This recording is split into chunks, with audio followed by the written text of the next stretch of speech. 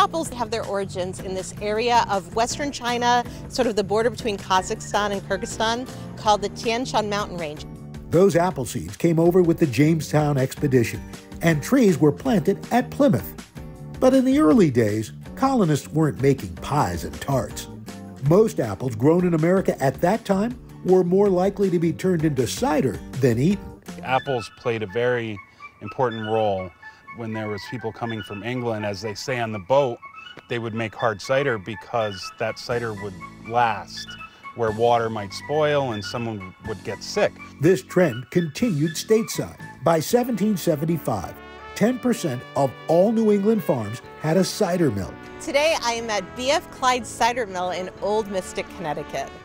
Meet Amy Harrison and her daughter, Sarah Monk, 5th and 6th generation owners of Clyde's. We're the last original steam-powered cider mill in the United States. Back in, the 1800s, early 1900s, everybody had a cider mill that had a farm. We use the same press, it's the same mill, and not many people get to go to work and put their hands on a lever and say, you know what, my great-great-grandfather did this same thing back in 1898. Cider was really important to early America because it was relatively easy to make. People had apples in abundance. Thomas Jefferson and John Adams famously loved it, drank it every day. Children drank it because it was low in alcohol, but it was often safer than water. Water could often be contaminated at that time. These days, Americans don't drink as much cider as the founding fathers. Two things happened to kind of bring the apple to its knees. We had immigration from Germany and Czechoslovakia, which were beer growing regions. Beer took over as the major American drink. Another reason behind cider's decline? Prohibition. Apples were very strongly associated with cider at the time. They were really seen as a source of alcohol. My great-great-grandmother was arrested twice, never convicted, but arrested twice for bootlegging. In the 1930s, Apple's sinful image was reborn as shipping methods improved. Sweet apples from Washington State could be transported all over the country, and the industry grew. Apples then had to be remarketed as just a dessert thing, as something you bake with or eat fresh from your hand. And so apples, they went through this rebranding and emerged as this sort of innocent, sweet fruit that wasn't going to get you drunk or do anything naughty. It was just going to make a nice pie. Now, even hard cider is making a comeback, due in large part to the craft beer boom in the late aughts. Gluten's having a moment, so people are shying away from a lot of beers. Cider is fermented apples, and that's it. Where a lot of other beverages or mixed drinks or anything of that nature could have a lot of preservatives and different things added to them. Today, Americans are drinking 10 times more cider than a decade ago, and that's meant big business for Hilltop. Most of our guests are cider enthusiasts that are relatively new to the cider craze. Hilltop making around 1,500 gallons daily, and I got a chance to give it a try, or a press. They say time to make the donuts, it's time to make the cider. So here's some gloves. I see you brought your boots. Yeah, I did. The process starts with freshly picked apples that are washed thoroughly. Next up, culling. As Benjamin Franklin once said, the rotten apple spoils his companion. They're sorting through what's coming down the conveyor. This apple has some dings and bumps. The good apples are sent to the grinding wheel. And they will get ground up to an applesauce consistency. Now it's my turn to prepare the ground apples for pressing. So it's like an apple sludge diaper. That's it. Then the apples get pressed down to the last drop. That's 2,000 pounds of pressure per square inch. Up until this point, the process for sweet and hard cider is the same. Excellent. And nobody got hurt. Sweet cider would be bottled at this stage. For hard cider, the fermentation process begins. So sweet cider becomes more popular once we can refrigerate apple juice to prevent it from fermenting. In the mid-20th century, cider stands and apple picking became an American pastime, a tradition my family's enjoyed for more than 20 years each fall.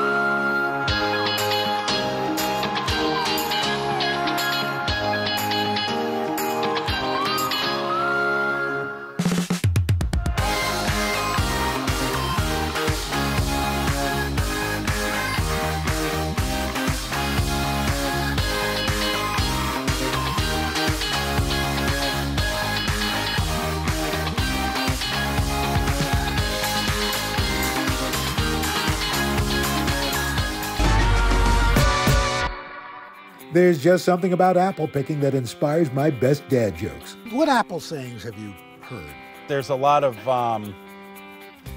insider sayings. Okay, I got one for you. Okay. Okay. They say the family that plays together stays together. The family that picks together sticks together. There you go. As far as my kids are concerned, my jokes are as much a part of our annual tradition as the apples themselves. It's like, oh, Dad. My family's been coming to Hilltop for more than 20 years, even before my two youngest were born. I don't know if it's something about the season when apples ripen and it's starting to get cooler and you're thinking about like comforts of home and coziness.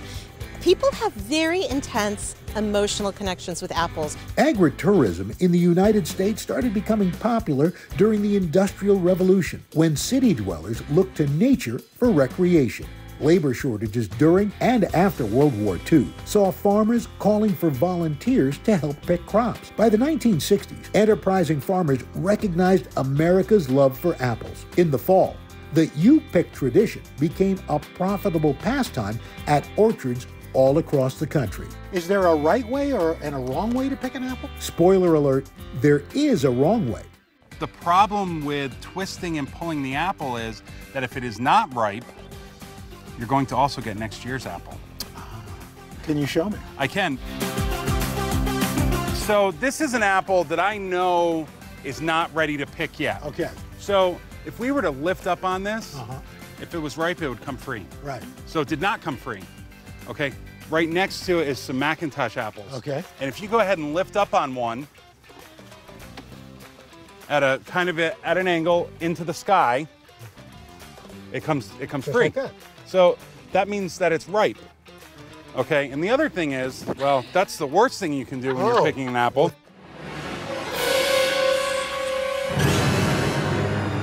So we treat these like eggs and we place them in the bucket. Place them in the bucket.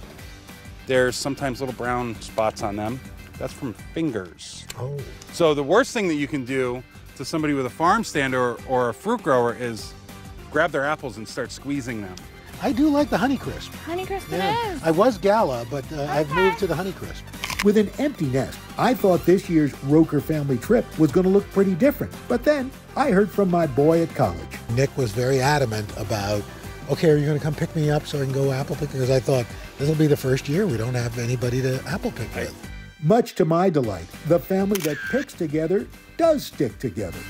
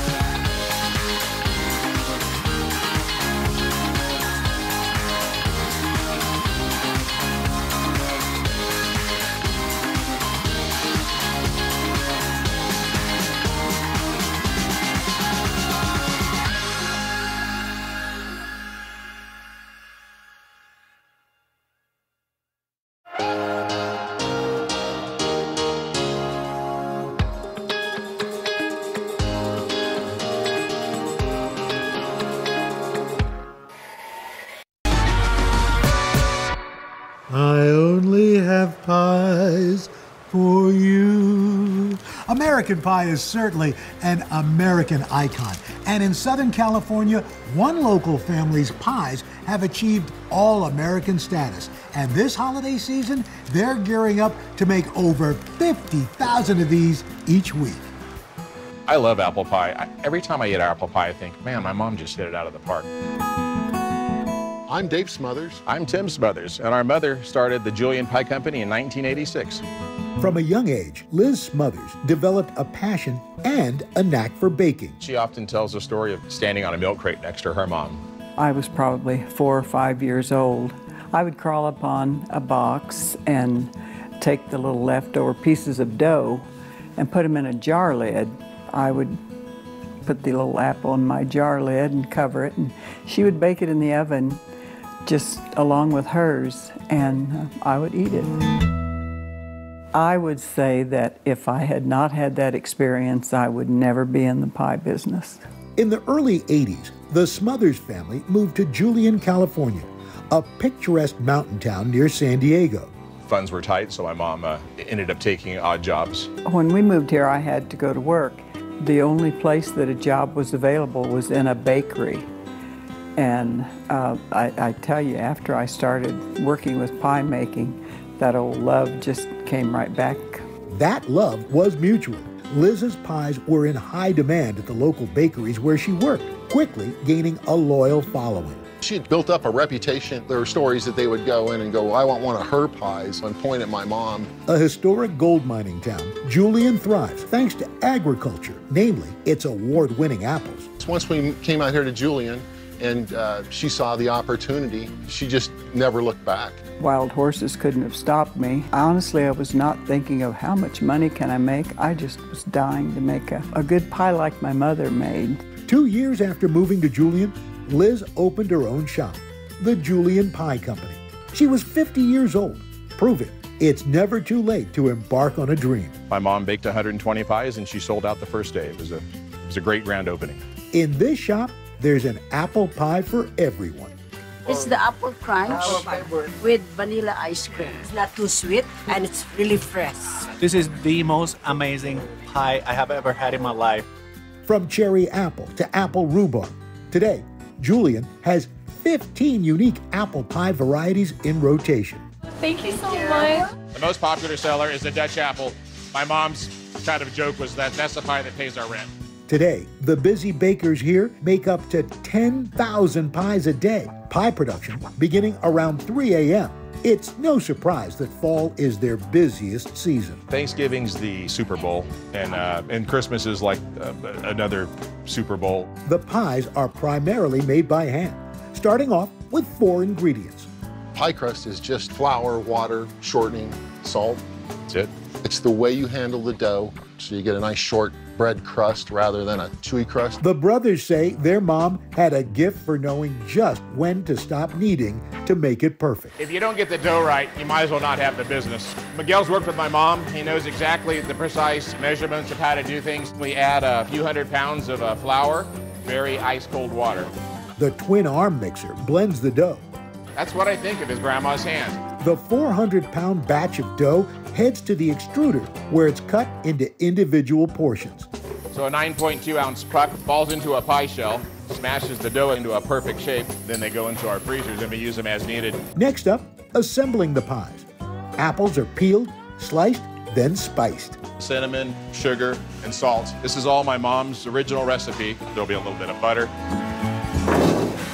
Every time that dumps, I just get giddy. I'm like, yes, we hit it out of the park. So these pies have all been packed. They're nice and round, kind of like a mushroom. Patty's going to begin lifting, which is separating the crust from the pie tin. If you don't do this step right here, that pie will bubble over in the oven. My mom was a queen fluter. The pies are brushed with an apple cider egg wash before baking. Then they're cooled, boxed, and ready to be shipped. Julian's pies are sold in hundreds of stores, including big grocery chains like Albertsons, as well as mom and pop shops throughout San Diego. My name's Sierra Smothers. I'm Liz Smothers' granddaughter. I grew up baking pies with my grandma. This job was actually my first job in high school. These days, Sierra pitches in wherever she's needed, including driving the delivery truck. I said, Sierra, do you want to spend the day with your dad and help me deliver pies? And she, of course, jumped at the opportunity. So we had a whole day together delivering pies. Everybody loved it. Julian now has 2 locations, employing almost 70 people. So many admire their company's founder. It's the best spot. No, everything I do is very, how would Liz want it done? Liz's perfectionism and attention to detail is really what's brought this company to the magnitude that it is. And if we don't carry that on, then what are we doing? Liz passed away peacefully, surrounded by family in May. But her legacy lives on through the beloved recipes her family works hard to preserve. I just hope that she's looking down, and whatever that we do, we have her in our hearts, and that she's proud. Oh, this is where you get choked up. No, it's very special. I really miss her. She left a huge legacy with big shoes to fill. As for the future of Julian, the Smothers continue to welcome customers old and new with open arms. Come again, sweetie pie. That's my mom. Coming up next, a North Carolina family is giving candy apples a glow up with their colorful and creative creations.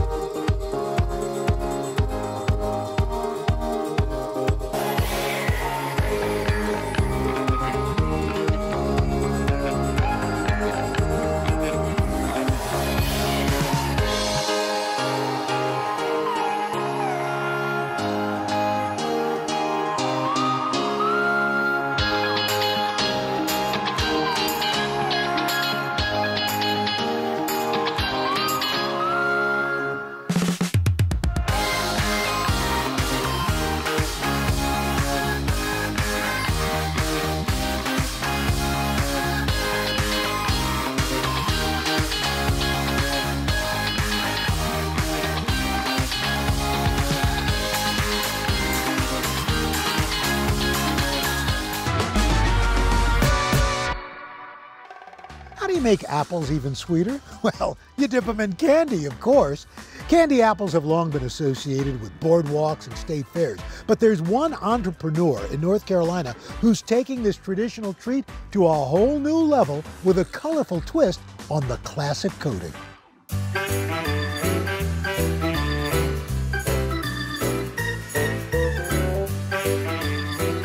My name is Kim Battle, and this is my husband Travis Battle, and we are the owners of Candy Apples by Kay. Thank y'all. I would describe Candy Apples by Kay as the world's first hard candy apple shop.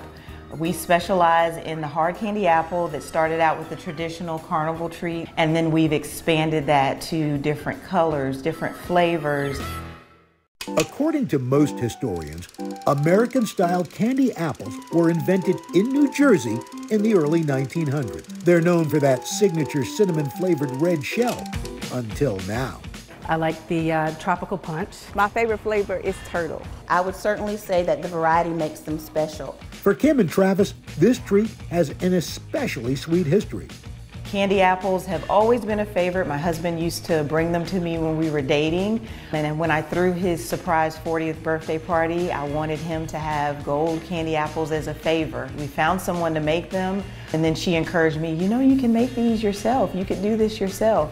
Wanting to enjoy candy apples year-round, Kim began developing unique candy recipes at home.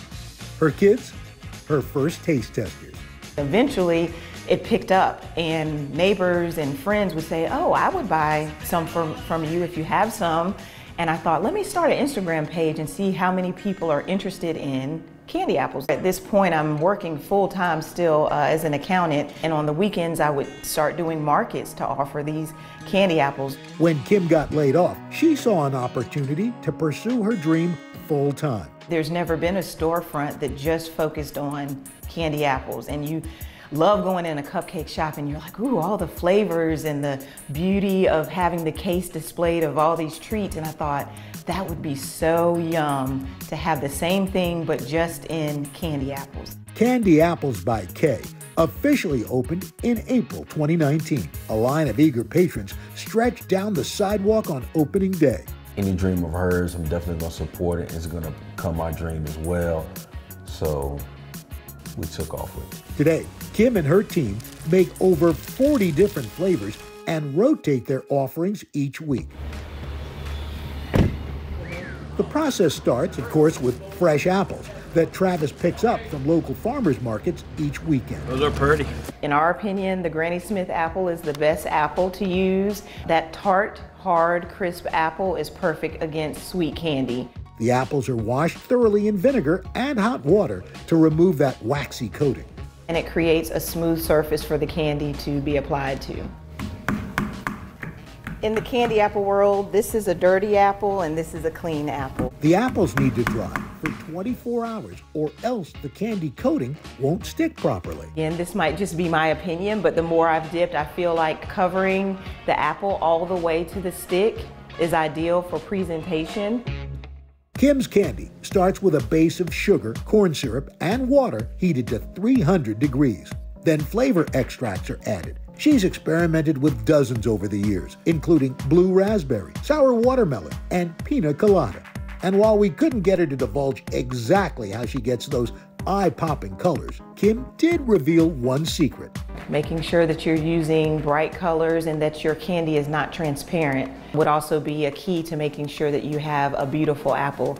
Many apples get a little extra love with candy pieces or nuts. The store now offering a variety of dipped treats, including candied grapes and chocolate-dipped fruit. But the classics are always on standby. Our family favorites are definitely still the Carnival. The Turtle, which is caramel, milk chocolate, and pecans, is also a huge favorite. It's one that we can slice and share with everyone.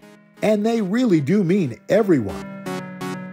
We have 5 kids ranging ages 2 to 22. They all contribute something different even to the family business, and they're very familiar with candy apples. They're so used to seeing them that I think the 5-year-old's first word was apple. It was apple. Elena, the couple's oldest, works at the shop. She also handles their social media to help boost business. This is carrot cake.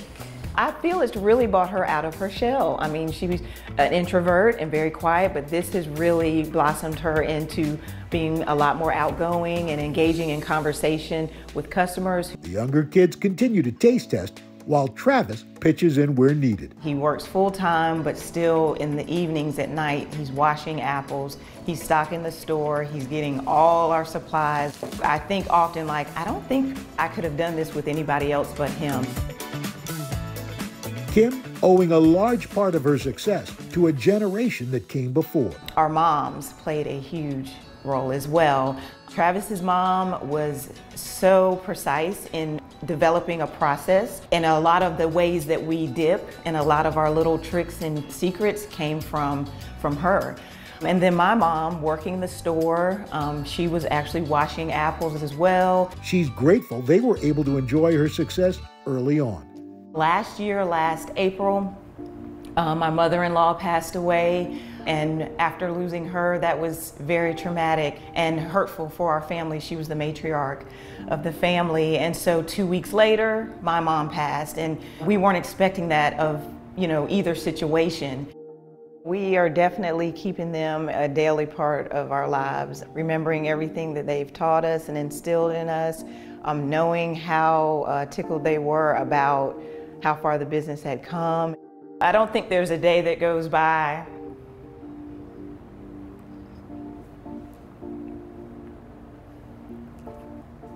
that we don't talk about them or think about them. A lot of times when we're doing things, we can kind of feel their peaceful spirit with us and encouraging us and pushing us. And without that, I don't know that we could continue, And just like their mothers, Kim and Travis are passing down many lessons to their children. I believe some of the things that the kids have learned by watching Kim run the business is resilience, patience, love and passion. You know, a great job managing both. Apples are a true American icon. At their core, they're a shining example of innovation and versatility, and their place in U.S. history is one of patriotism and pride. But most of all, they foster a sense of togetherness. Oh, pie there. Craig Melvin here, filling in for Al Roker on this episode of Family Style. And today we're talking all about one of the country's most popular desserts and a holiday staple. We're talking about pie. And as a Southerner and a pie lover, pecan here, it's my favorite, not pecan, pecan. So this assignment was almost too good to be true. From our Thanksgiving tables to our 4th of July barbecues to Christmas and the winter holidays, pie is central to so many of our celebrations. Homemade or baked at wonderful shops like this one called Michelle's Pies in Connecticut. Americans sure have strong feelings for pie. See what I did there? But how did we become a nation of pie people? Join me as I slice into the significance of this iconic dessert and piece together how and why different pies are so important to communities across this country.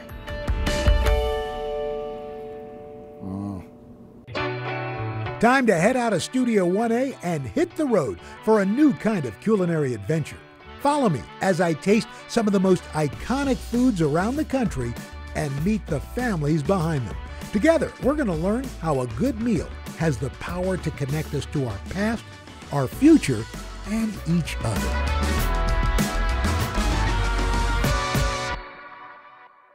Yes, pecan might be my favorite, but this is my second favorite. I'm a huge fan of a good old-fashioned sweet potato pie. And I'm not alone. For millions of Black Americans, making a sweet potato pie is a meaningful tradition this time of year. And in Minneapolis, one woman stopped selling her highly sought-after sweet potato pie, and with the help of her family, started giving them away for free. Now, through her nonprofit, she is bringing generations together to bake and then gift her tasty pies. It's a recipe for spreading love and creating meaningful connections. You could say they're baking the world a better place. Here's to the joy of our Blackness, our beauty, our energy, our power. Yeah. Just being able to come together in unity. Onward. Onward. That's Rose McGee, the founder of the Sweet Potato Comfort Pie. On a fall morning, a group of women gathered at her home just outside Minneapolis. I appreciated young Brittany Wright approaching me and saying, Miss Rose, you really should teach us young women how to make sweet potato pie. I'll just take a little piece of the shell itself and just slide it in there, and that'll pull it right out a lot easier than trying to use a spoon because it's thicker. Passing a tradition from one generation to the next. Mama Rose is really good at bringing people together, making them feel welcome and having a sense of belonging. And so I thought it'd be really cool on my birthday to bring a bunch of women together, sharing experiences, learning how to bake pies, learning something from the African American tradition. Each attendee will be making 3 pies to share with their community. 1 to keep, 1 to gift to an elder, and 1 to gift to someone younger than them. Once we got the first batch of sweet potatoes boiling, I started exhaling. When you peel, always go to the tip, and then it just pulls right off. For Rose, sweet potato pie is not just dessert, it's a catalyst for connection, one that she considers sacred. It seems like it's all about the pie, but really the pie just happens to be the sweet spot that brings people together. I used to sell the pies years ago. No idea that one day I would feel compelled to give them away. Not to sell them, but to give them away. I started Sweet Potato Comfort Pie in 2014, not really realizing that that's what I was doing. after the killing of young Michael Brown in Ferguson, Missouri. And I was sitting there watching television, like felt this calling. I obeyed that calling and made about 30 pies, packed them in my car, and my son Adam drove down with me. But what I discovered was people wanted to be heard and listened to. They wanted to feel that they were being respected. So I took that to heart and brought it back home. Back in Minneapolis, when George Floyd was killed, Rose stayed up all night baking pies to take to the memorial site to help her own community heal. And I didn't know what to do except make some pies. And that's why I know it's not just about me. It's bigger than that. Is anybody really going to respond to that? And people do. The organization's mission is to strengthen and cultivate relationships with the solidarity and story sharing that is part of making and receiving the pie. I'm not trying to over-emotionalize anything, but I will say, it's something when people allow you to feel purpose and allow you to see beauty within yourself. The sweet potato pie we know today was inspired from West African cuisine and dates back centuries. To get to the root of its origins, we must first talk about yams. I'm Rossi Nastapulo. I'm the author of Sweet Land of Liberty, A History of America in 11 Pies. So a yam is an old world crop and a sweet potato is a new world crop. And so yams are really an important part of the West African diet, whereas sweet potatoes, they are grown kind of on this side of the world. In the United States, sweet potatoes grew abundantly in the South. Enslaved Black Americans tended to these crops and cooked with them, contributing to many of the sweet potato recipes we know today. However, credit to Black chefs and cooks didn't come until the late 1800s. There was Melinda Russell's A Domestic Cookbook, and then Abby Fisher's What Mrs. Fisher Knows About Old Southern Cooking. And so these were two Black authored cookbooks that included recipes for sweet potato pie and really were an opportunity for these Black chefs and cooks to reclaim their knowledge and have the credit given to them. When emancipation comes, they continue to make sweet potato pie, and this time they're making it for themselves, their families, and their communities. So you're just gonna put in a third of the way. For those close to the sweet potato comfort pie, it's what's in the batter that really truly matters. Antoinette Pearson Ettinger is a pastry chef and helps manage the kitchen at sweet potato comfort pie gatherings. I was at the first meeting here in Rose's living room. When I was growing up, if there were some trauma in a family or some celebration in a family, you went down the street with the pies in your hand to present to the family that was either in need or celebrating and communicate with the folks that are there. Oh, the pies are ready. Today, back in Rose's kitchen is one of those celebrations in honor of Brittany's birthday. What I appreciate about this, we have been in responsive mode. We try to respond to these crises that happen across the country and locally. So to do something more celebratory is very uplifting and very inspiring for us all. It's a sisterhood. Through these pies, through Mama Rose, we're able to celebrate each other, empower each other, encourage each other, and we're doing it in a way through unity. The future of sweet potato comfort pie, I believe, is a good one. Everybody has this need of wanting to connect, and when you're baking a pie, you're gonna connect. The heart of the comfort pie connection is love and a commitment to greater good, and of course, always keeping their eyes on the pie. When in doubt, bring a bunch of Black women into the kitchen and we'll figure it out. Coming up, a family in Lancaster, Pennsylvania, whose ancestors helped invent a sticky dessert that's still being served up today.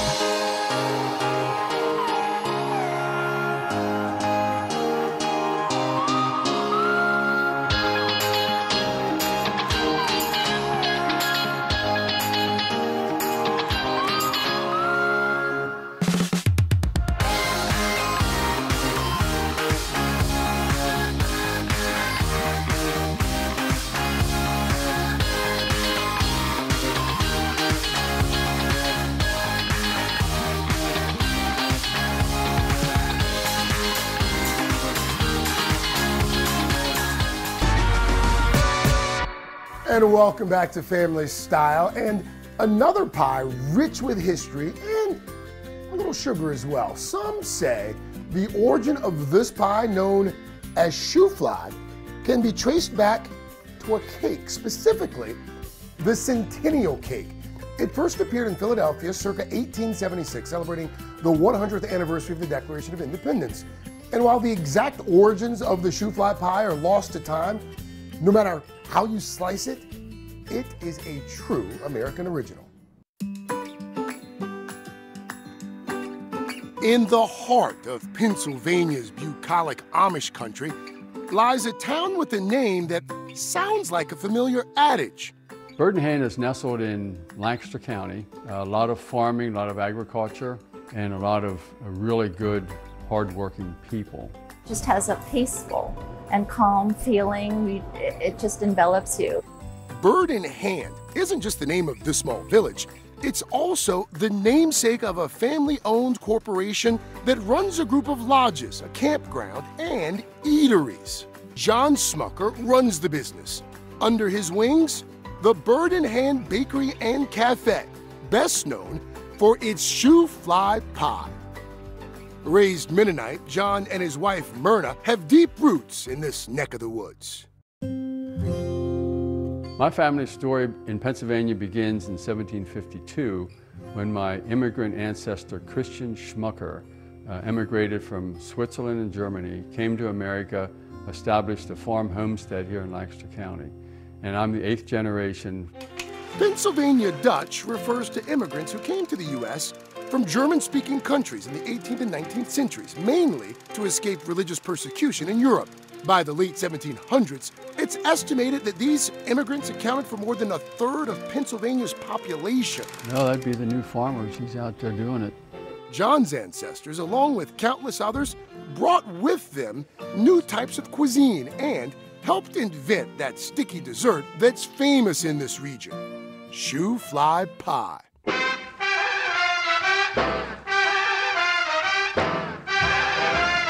The origins of shoe fly pie are a little bit murky. One historian traces it back to Centennial Cake, which was made in the 1800s as a celebration of Pennsylvania's centennial. Shoe fly pie, an apple Dowdy makes your eyes light up. And so that was a crustless version that then once it becomes placed in a crust to become more easily transportable, that turns into shoe fly pie. The Smucker family has been serving up their family's shoe fly pie to the public for more than 50 years, and they've been baking it for much longer.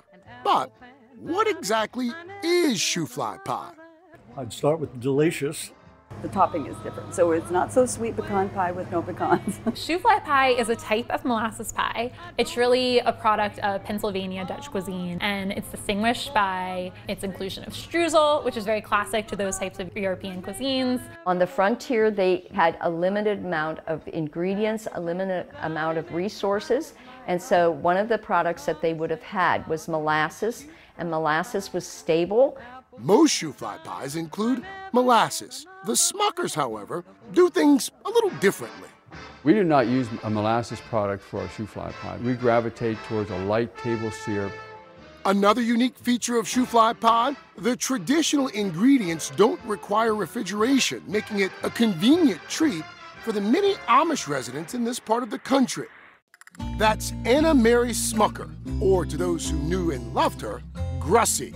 My grandmother, Anna Mary Smucker, was the one who I would say was the ultimate pie baker in our family. I'm sure she picked up recipes from her mother, who picked them up from her mother before that.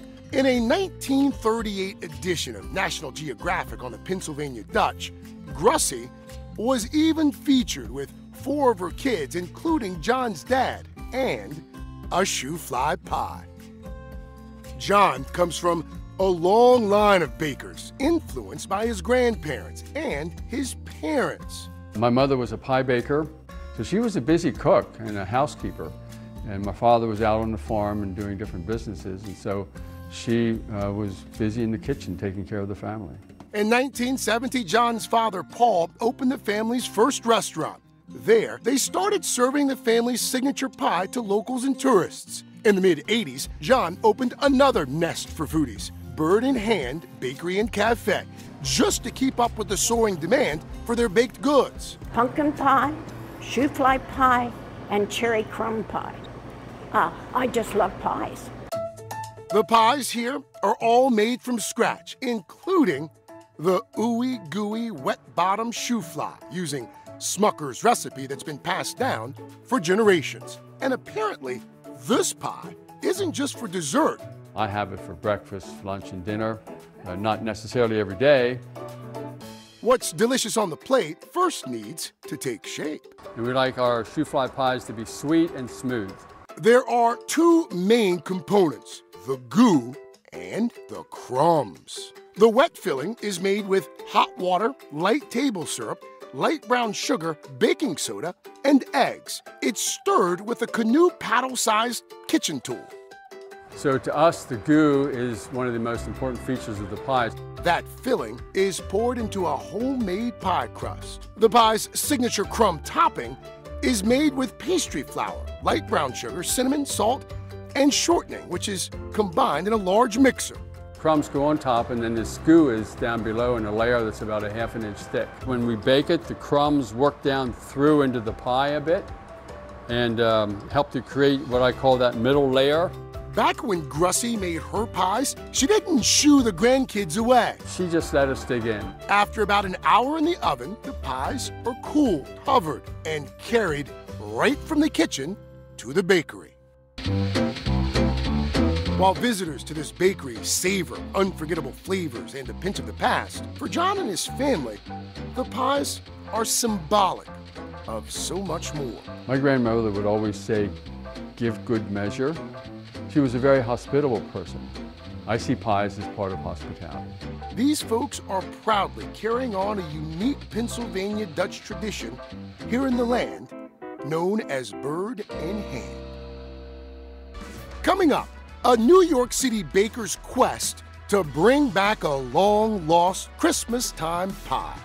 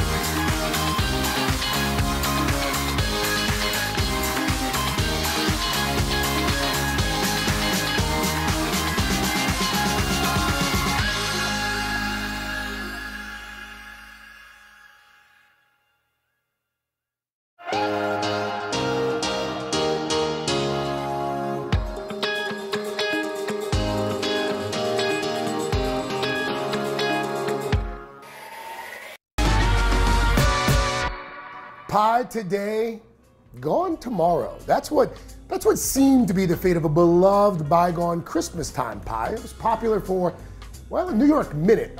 Well, I guess a few decades to be exact. But today, one bakery in New York City is bringing back this long-forgotten chestnut, rum, and cherry creation called Nestle Road. It's not your traditional pumpkin, apple, or blueberry dessert, but it is a treat that many older New Yorkers probably remember from childhood.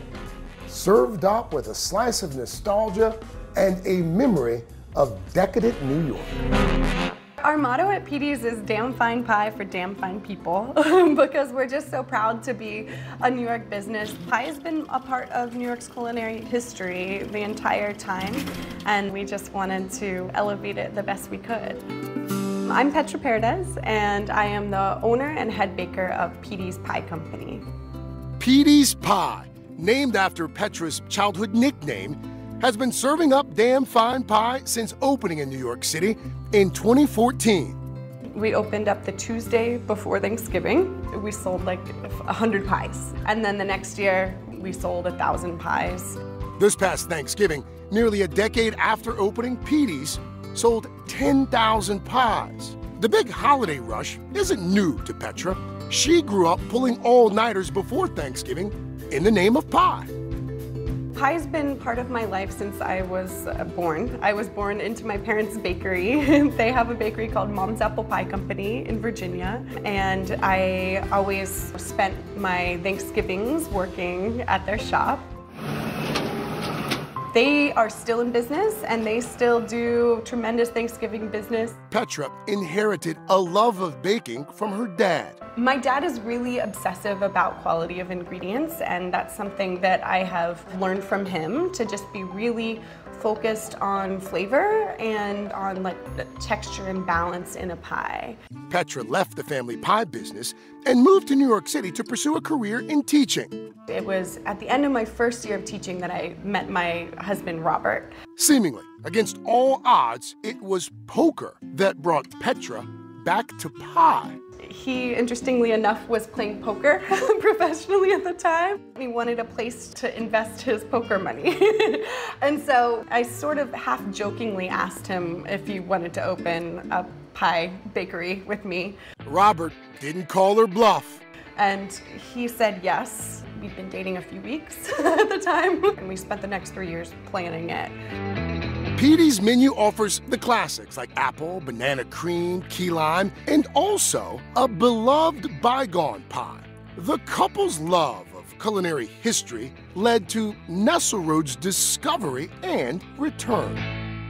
One of the things that Robert and I used to do as we were planning our business was we would look at the New York Public Library's menu database, which is really fun. And one pie that we kept seeing over and over that we had never heard of and never tried and weren't sure how to pronounce was Nesselrode pie. It was on a lot of sort of mid-century menus from the 1940s through the 1960s. This elusive pie piqued Petra's interest. Stumbling across Nesselrode on these old menus was sort of like discovering a fossil or something. Petra saw this as a chance to bring back a piece of decadent New York. Her curiosity inspired a sweet revival. Nesselrode wasn't always a pie. It actually started as a frozen custard dessert in sort of the Victorian ages. A very decadent thing to have a frozen dessert before, you know, refrigeration was widely available. It was like the most fancy dessert you could imagine. First off, it was named after a Russian diplomat by his private French chef. Not to mention its luxurious ingredients of chestnuts and liqueur. Years later, the Big Apple heavily influenced the evolution of this decadent dessert. It went from a pudding mold to a pie crust. It sort of transformed in New York City in around the 1940s by this woman named Hortense Speyer. Baking the pies from her Upper West Side brownstone, the pie quickly gained popularity. She made pies for like all of the fancy New York City restaurants, all the steakhouses and all the fancy fish, seafood restaurants. The pie was a mid-century marvel. As demand grew and the pie became a New York City diner and sweet shop staple, many renditions no longer included chestnuts. By the mid-60s, it all but faded into oblivion. Nesselrode is one of Petey's holiday season offerings, but the supply is limited. Because it's so labor intensive, we can only make 80 over the course of the week. In creating her Nesselrode pie recipe, Petra sought to honor the origins of the dessert. I wanted to bring that chestnut part of the flavor profile and bring it sort of front and center. My recipe is almost sort of a mashup of the sort of Hortense-inspired 1940s era and the New York diner 1960s era. All of Petey's pies start with the same crust. My crust is based on my dad's recipe. It pushes the limits with one ingredient. My crust recipe has like a 8 to 9 ratio of butter to flour, which is really high. Next up, preparing the chestnuts for roasting. I puree the chestnuts with sugar and with rum, and that is sort of the base note flavor of the whole pie. The filling's light, delicate texture is achieved using gelatin. It's sort of like a chiffon or like a fluffy custard kind of pie. The filling is then chilled. We did like a Swiss meringue. The meringue is folded into the filling.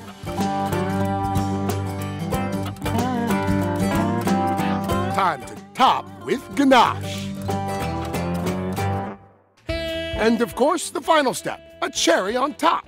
They're actually sour cherries. When I hear that somebody who hasn't tried Nesselrode pie since the 1960s tried my Nesselrode pie and loved it and just got a sense of nostalgia out of it, it really sort of brings a whole other layer of meaning into the work that I do. Outside of the bakery, Petra and Robert are raising 3 little pie people, with a 4th on the way. My kids are really into pie. They really love to eat pies. As for if their kids will share a slice of the shop one day, who knows if they'll want to continue the pie business. I look forward to passing on everything that I know, just like my parents did, and seeing if they're interested.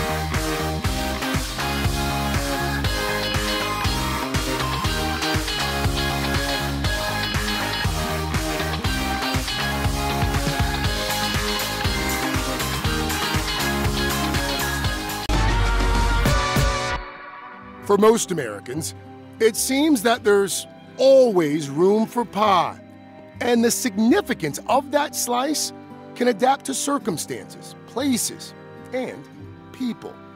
Through pie, it seems we can more deeply understand not just our country's history, but our own sweetened memories. I love the city of Baltimore. I've been coming here for years, and if there's one thing I know, the city of Baltimore is serious about his crab.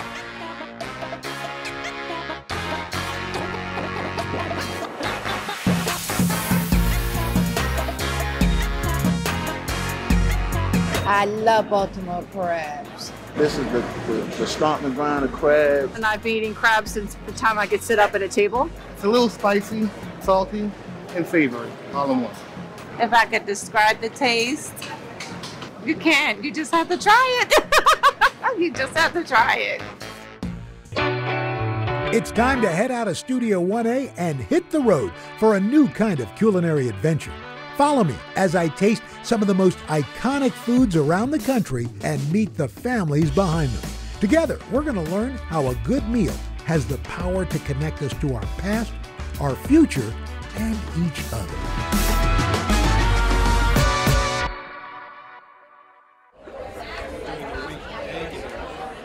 When you think Maryland, you gotta think blue crab, an essential part of the state's culture and cuisine. And no place knows how to cook it up quite like Baltimore.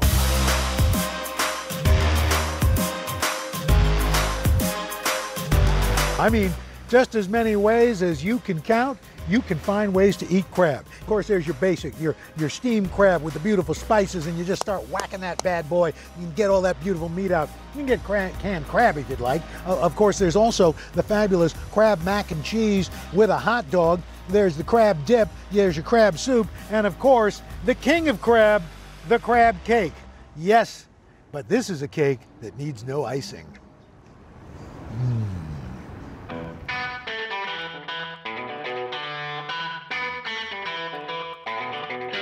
Crab cakes have been enjoyed by many for centuries throughout the Chesapeake region. But here in Baltimore, they're a way of life. And one of the city's most popular go-tos is tucked away just inside the world-famous Lexington Market.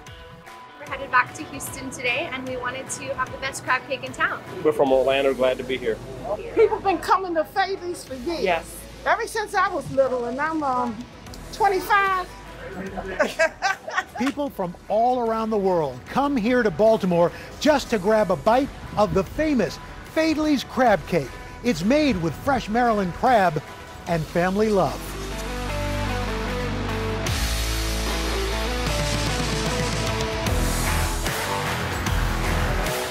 Everybody looks the same. How are you, my dear? Hello. Hello, hello. So good to see you. How are you, sir? You looking good? You're looking great. Got something for you. All right. There you go. There you go. You need one of those. Oh, yeah. There you are. Now I'm feeling really crabby. Pardon me, I've got to get a lawyer because there's a clause I have to have checked. I've known the folks at Faidley's Seafood for years, but they've been serving up fresh crab cakes even longer. Hi, I'm Nancy Faidley Devine. I own Faidley Seafood. It's been in my family now for, well, 4 generations, and the 5th is coming up, so we've been around a long time. I think people are astonished to see my parents at 84 and 89 still working. You can get another 5 pans and do a second batch if you need to with them. People ask her for an autograph, they ask her for a picture, they ask her to hold their babies. You know, it's really fun. I mean, here's this company that's been part of Baltimore for over 130 years. Right. What is it about your place that has people coming back? Right. I think it's that people come in here and go right away. There's a warmth. Uh-huh. It's like walking to somebody's home that's they're happy to have you. Uh-huh. You know, come and you feel, oh my gosh, I feel at home.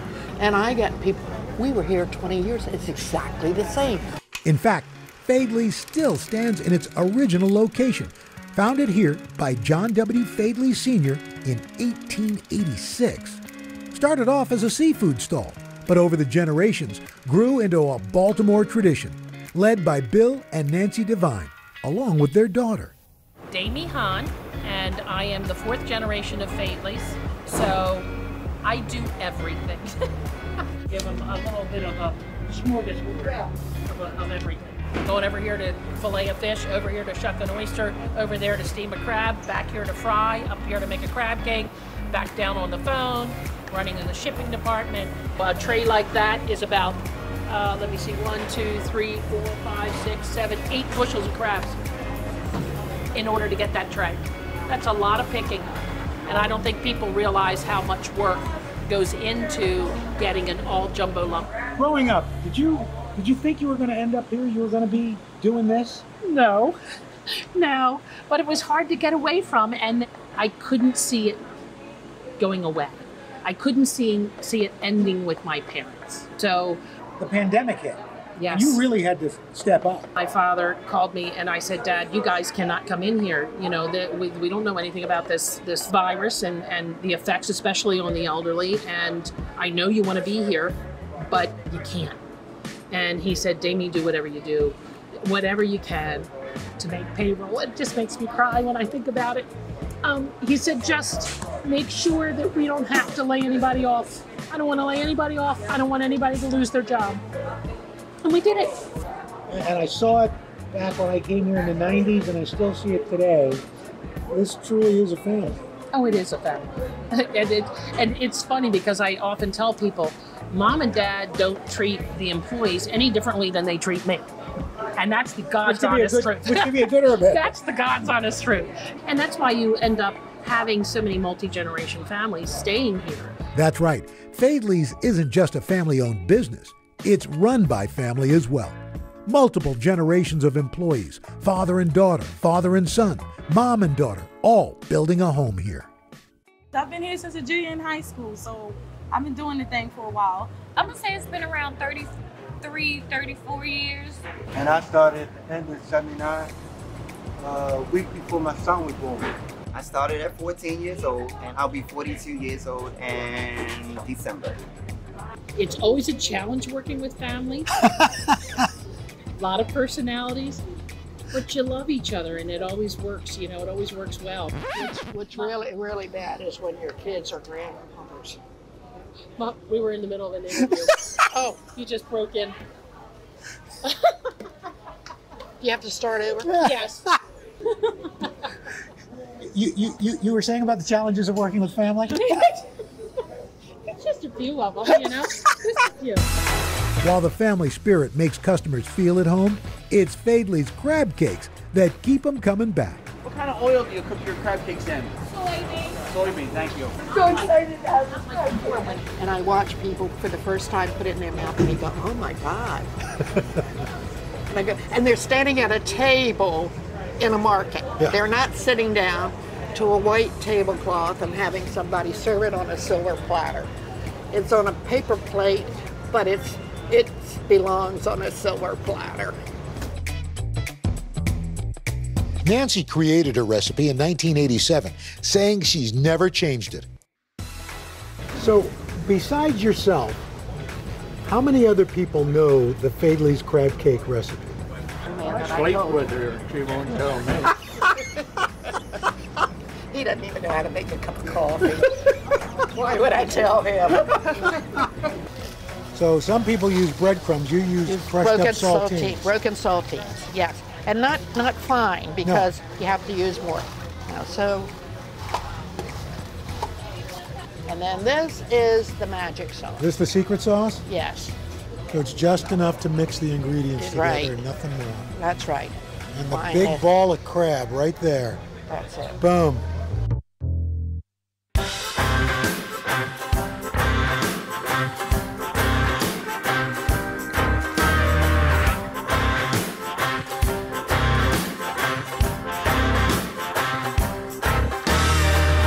Oh, look at this. Oh, boy. Oh. It was just like I remember eating it 26 years ago. You know what? I'm told that all the time when people come in here. The best part about this is you haven't changed a thing. Now this is a legacy. Well, we know how the crabs end up, but how do they get them? Let's go find out. Coming up, the generations of black watermen who've made a living pulling in Maryland's most famous catch.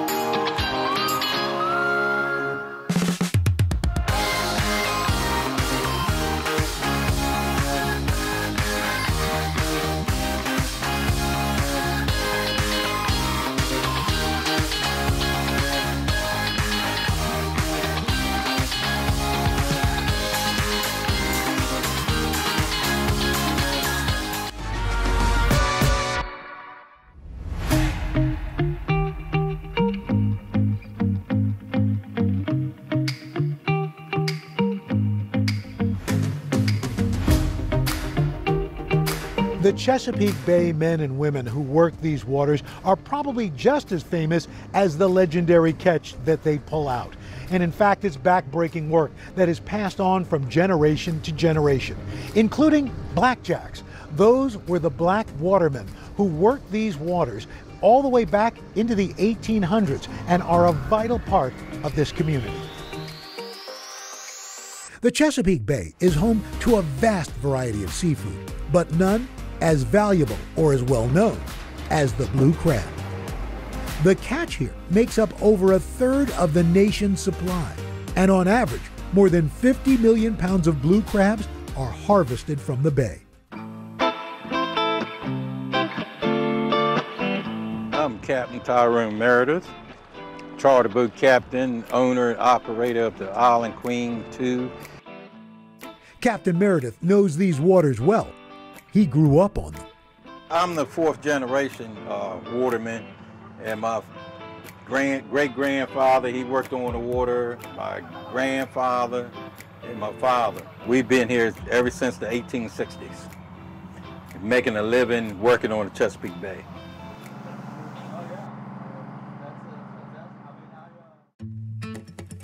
This has been the way of life for generations of watermen here in Kent Narrows, a town just 50 miles south of Baltimore. For hundreds of years, they've caught, processed, and sold blue crabs to markets up and down the eastern shore. By the mid to late 1800s, Kent Narrows had also become one of many unlikely havens on the bay for free and enslaved African Americans. There was more black watermen anywhere on the whole East Coast, probably in the United States. Those watermen, also known as blackjacks, forged their path to liberation on the water. Their expertise essential to the booming seafood industry. So much so, the government granted some black watermen Seamen's Protection Certificates, providing sailors with American citizenship and a path to economic freedom. Hey, Lois, I'm coming up on you now. Okay, I got you. Yeah?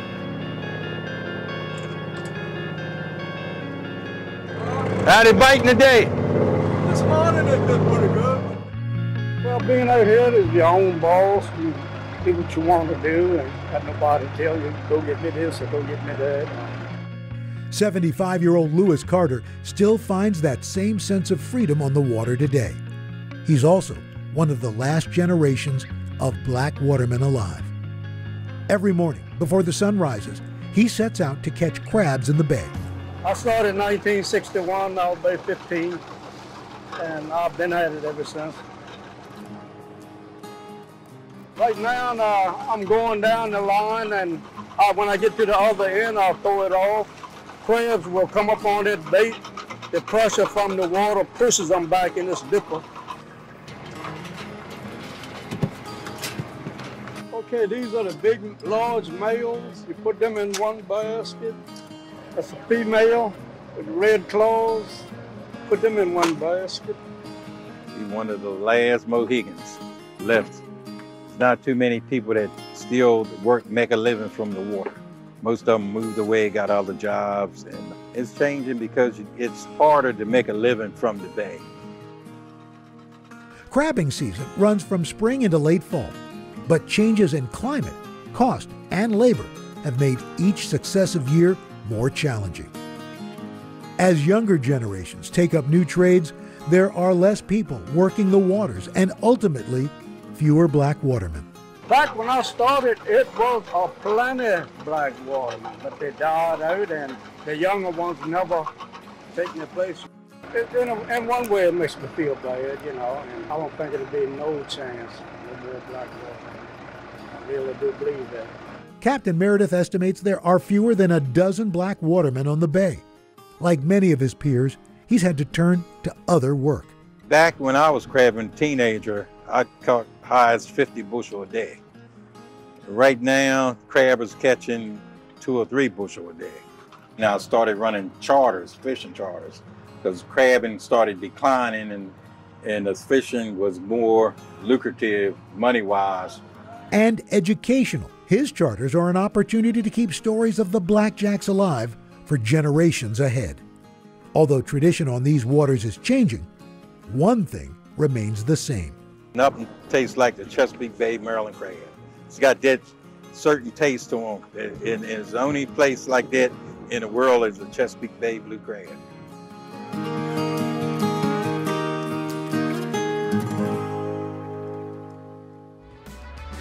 Next, an up-and-coming Baltimore chef inspired by his family's love of cooking.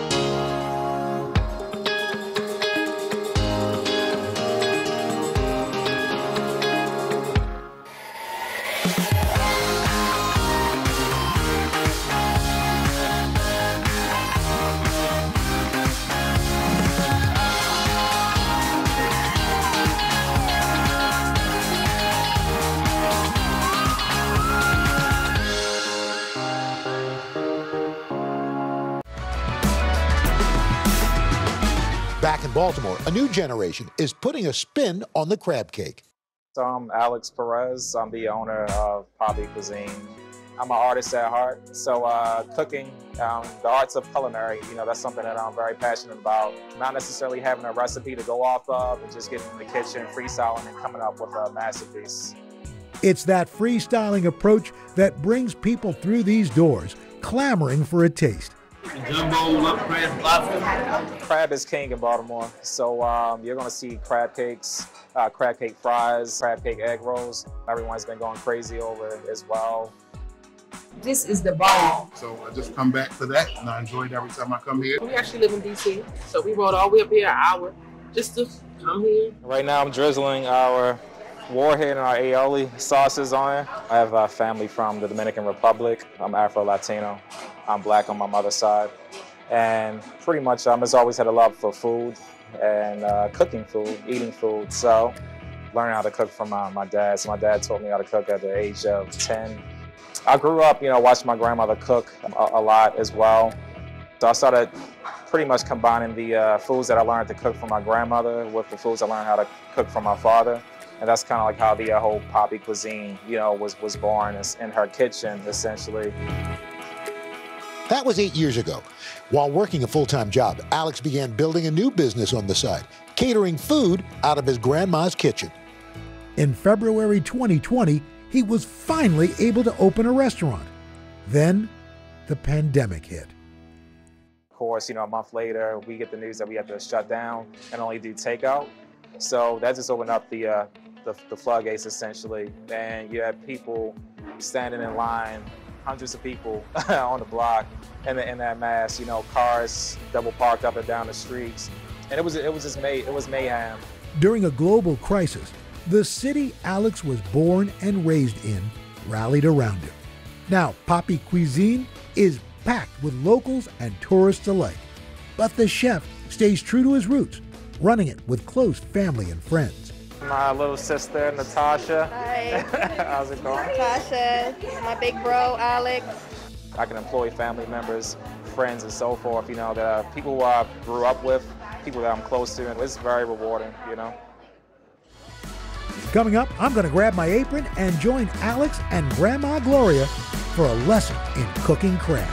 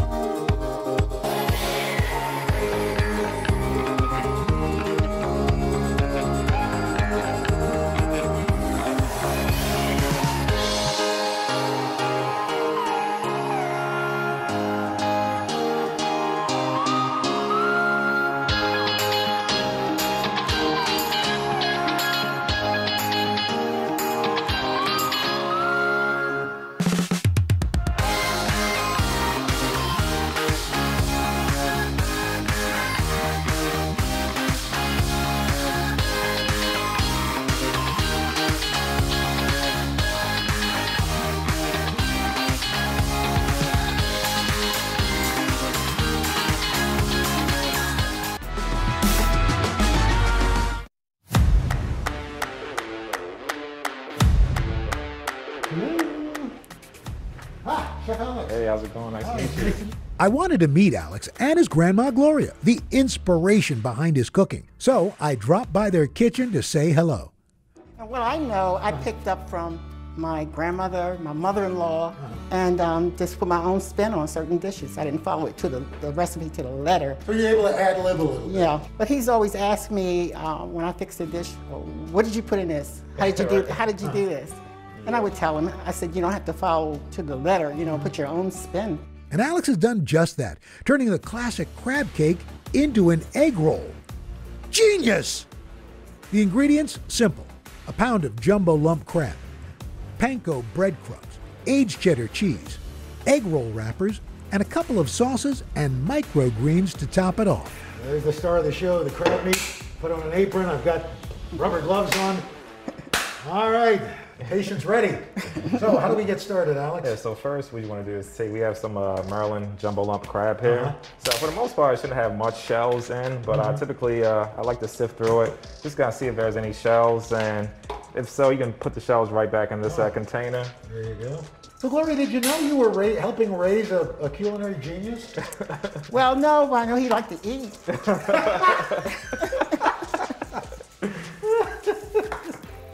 This sauce particular is our crab sauce mix. So we're gonna drizzle a little bit at a time, because I don't want to put too much, just enough to bind. You got enough foul? Yep, I think I'll have enough. She's stayed by me. I like this. I like this lady. This is why I'm so particular about, when I'm doing things in the kitchen.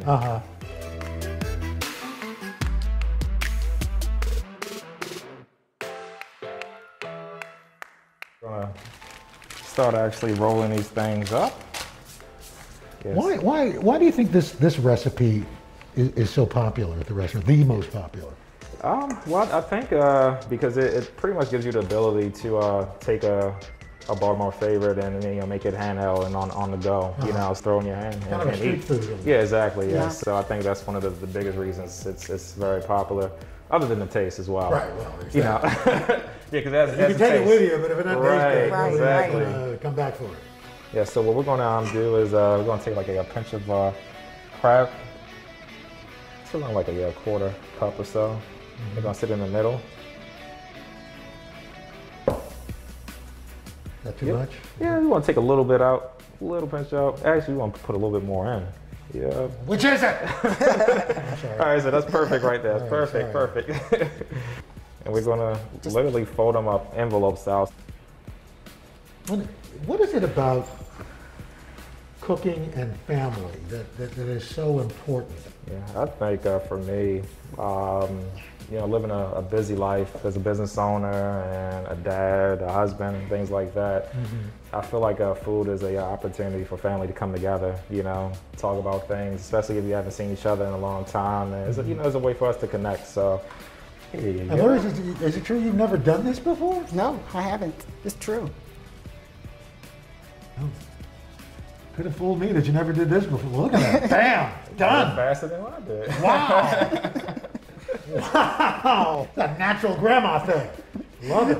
So now we're going to get the deep fryer up here and fry these bad boys up. Oh, absolutely. Woo! If you had to describe the heart of your cuisine, what is it, and how does Baltimore kind of is part of it? Pretty much my story, and I think that connects very well to our Baltimore, you know, because, you know, I grew up here, you know, all my life, and I think everything that I faced during the time that, you know, I started this company up until now, I've been transparent about, and it resonated very well with the people in Baltimore, and they watched my journey through the years, and I feel like that's really the heart of what I do. Make sure and trying to crisp around the edges and things like that. So that's why I keep turning them, you know, so it doesn't fry on one particular side too much, and just want to even fry. Ooh. Nice and golden. So you want to cut these diagonally. So I'm going to drizzle. This is our aioli sauce, house made, and this is our Warhead sauce right here. So the sauce is kind of sweet, has a tangy bite to it. Oh, kind of like Gloria. Yep, that's right. Well, I guess there's only one thing left to do. Yeah, and that's Try the it. piece. Yes, yes.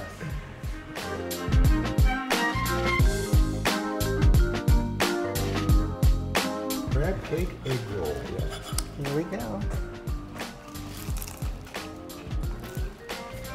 Wow. Chef Alec, you have done Baltimore proud. Thank you. Our time here in Baltimore is coming to an end. We tried the traditional crab cake, tasted a modern spin with crab cake egg rolls, and even went straight to the source on the Chesapeake Bay. At the center of it all, one thing still ringing true: food tastes better when you eat it with family.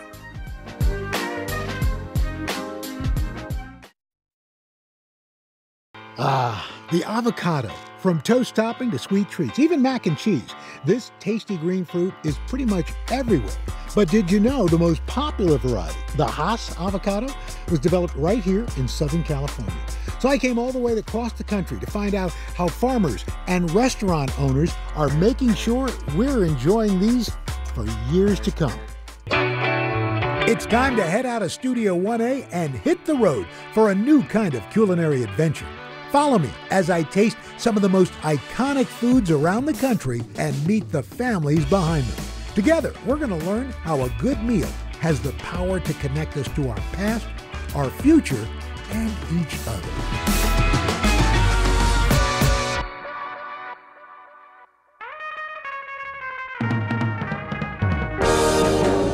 We call this right here the avocado tunnel of love. In the past 20 years, believe it or not, avocado consumption has tripled in the United States. Today, the average American eats 8 pounds of these babies every year. I'm at Rancho Vasquez, one of the oldest avocado orchards in the country. Here, the Vasquez family grows several different varieties. Let's avocado check it out. Oh, welcome to Rancho Vasquez. Art? Yes, Nice Art. to meet you. How's it going, sir? Damian Vasquez. Damian, nice Welcome to see the you range. guys. Army veteran Art Vasquez has turned his love for avocados into a true family obsession. 4 generations live together on this scenic ranch. Many of them work in the orchard and help run the business.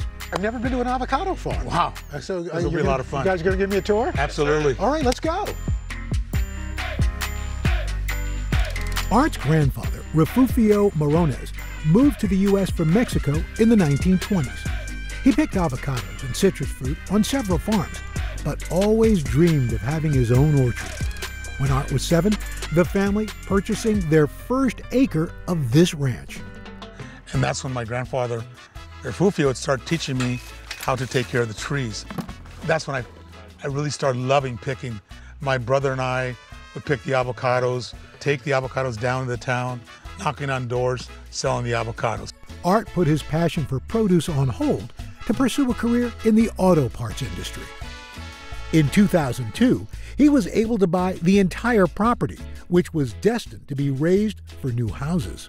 We've taken it from 250 trees all the way up to 3,750 trees. This is something, a sustainable legacy that I can leave here and teach my children, grandkids, and the family how to work the earth, how to grow things organically.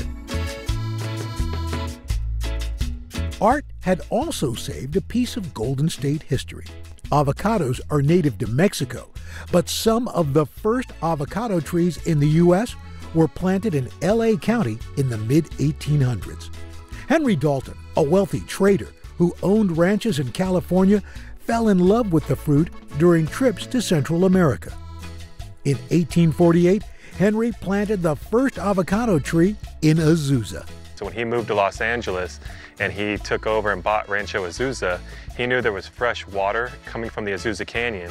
And so because of having the fresh water source and the awesome soil, he knew avocados would be great here.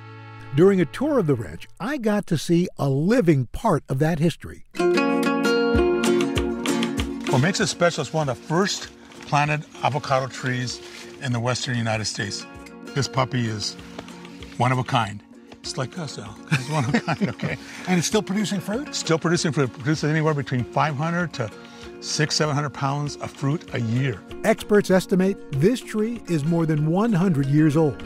It produces a type of avocado known as the Fuerte, in Spanish meaning strong. It was the first avocado variety to thrive in the United States because it can withstand cooler temperatures. But in the 1920s, a new variety emerged in SoCal that would ultimately dominate the world market. A guy by the name of Rudolf Haas, he was actually a postal carrier, but his hobby was growing. So he had an orchard at his house about 20 miles from here, La Habra Heights. The Haas avocado was a total accident. An amateur farmer, Rudolf had purchased some mystery avocado seeds. When the tree matured, he was surprised by the dark, bumpy fruit it produced. And that really took off commercially because it has a thicker skin. So for shipping purposes, and it's an amazing tasting fruit. The Fuerte and many other avocados stay green when mature, but the skin on a Haas turns black when ripe, hiding any bruises. It didn't take off right away among consumers in the U.S., so it took a few marketing campaigns for Americans to embrace this creamy variety of the fruit. This 4th, put little green in your red, white, and blue. Today, 80% of avocados grown worldwide are Haas. Now here, this is one of the first Haas trees commercially ever planted. We've got 2 Haas trees right here. Until the 90s, the majority of avocados consumed in the country were grown in California and weren't available year-round. But all that changed in 1994. President Clinton made NAFTA the law today, linking the United States to Canada and Mexico in one large trading bloc. When NAFTA passed, avocados from Mexico became available everywhere, and folks could enjoy them anytime. Today even named avocado toast a top trend of the 2010s. Avocado toast. I'm not sure how this happened, but there came a time in the past 10 years when people began to realize that their lives were not complete without it. Thanks to clever campaigns, new diet trends, and an abundant supply, avocado consumption has boomed in the last 2 decades, growing into a multi-billion-dollar industry. Now, 90% of those avocados come from Mexico. However, this has led to major environmental impacts, like deforestation. Rancho Vasquez wants to combat the negative effects of monoculture farming.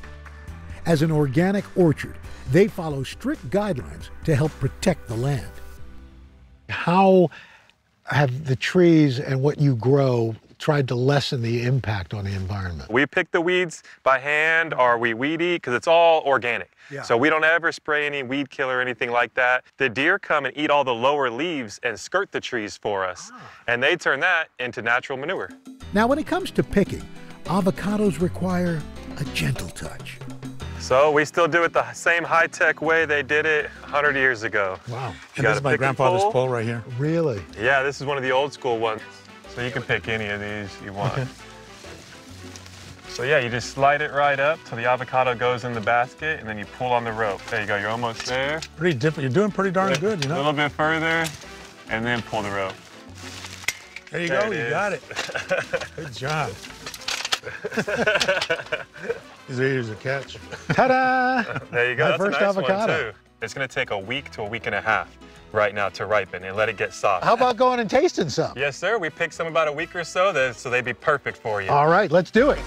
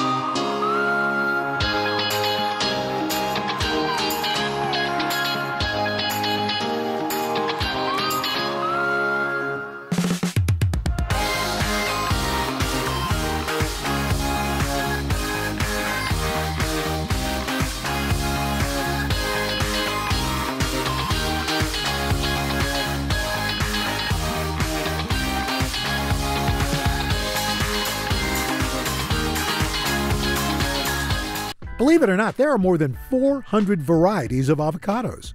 Rancho Vasquez in Azusa, California sells 6: the Fuerte, Hass, Lamb Hass, Reed, Pinkerton, and Gem. Each has a different shape, taste, and growing season. I've never seen such a round avocado. The ranch's avocados are prized by chefs and customers for their high oil content. That comes from the area's climate, nutrient-rich mountain soil, and secret farming techniques that have been passed down for generations. The higher the oil content, the better the tasting fruit is. And then the longer it'll stay green. You can taste and see the difference with their organic Hass. It just keeps it Wow, really you can literally fresh. see the oil coming out of it. Yeah, so if you want to try just a little chunk, we'll give you a little chunk. Oh, that's great. Next up, the family favorite, Fuerte. Oh, really a different flavor. Absolutely, absolutely. It's almost like a saltiness and a creaminess in there. Aside from his wife's guac, Art's favorite way to eat avos is actually with honey. It's called avocado dulce, which is avocado candy. Oh my gosh. Oh, that's fantastic. Isn't it great? I would have never thought of that. Guys, this is just amazing. What does it mean for both of you to be owners of this legacy? This is a legacy I do want to leave. My family, my grandkids, Damien, and this will be around for, I'm hoping and praying, for at least another 100 years, you know? And what does it mean for you, Damien? Oh, it's like he said, just a place where history can keep going. Because the trees were here before us, and they're gonna be here after us. So we're just kind of stewards of the land in the meantime.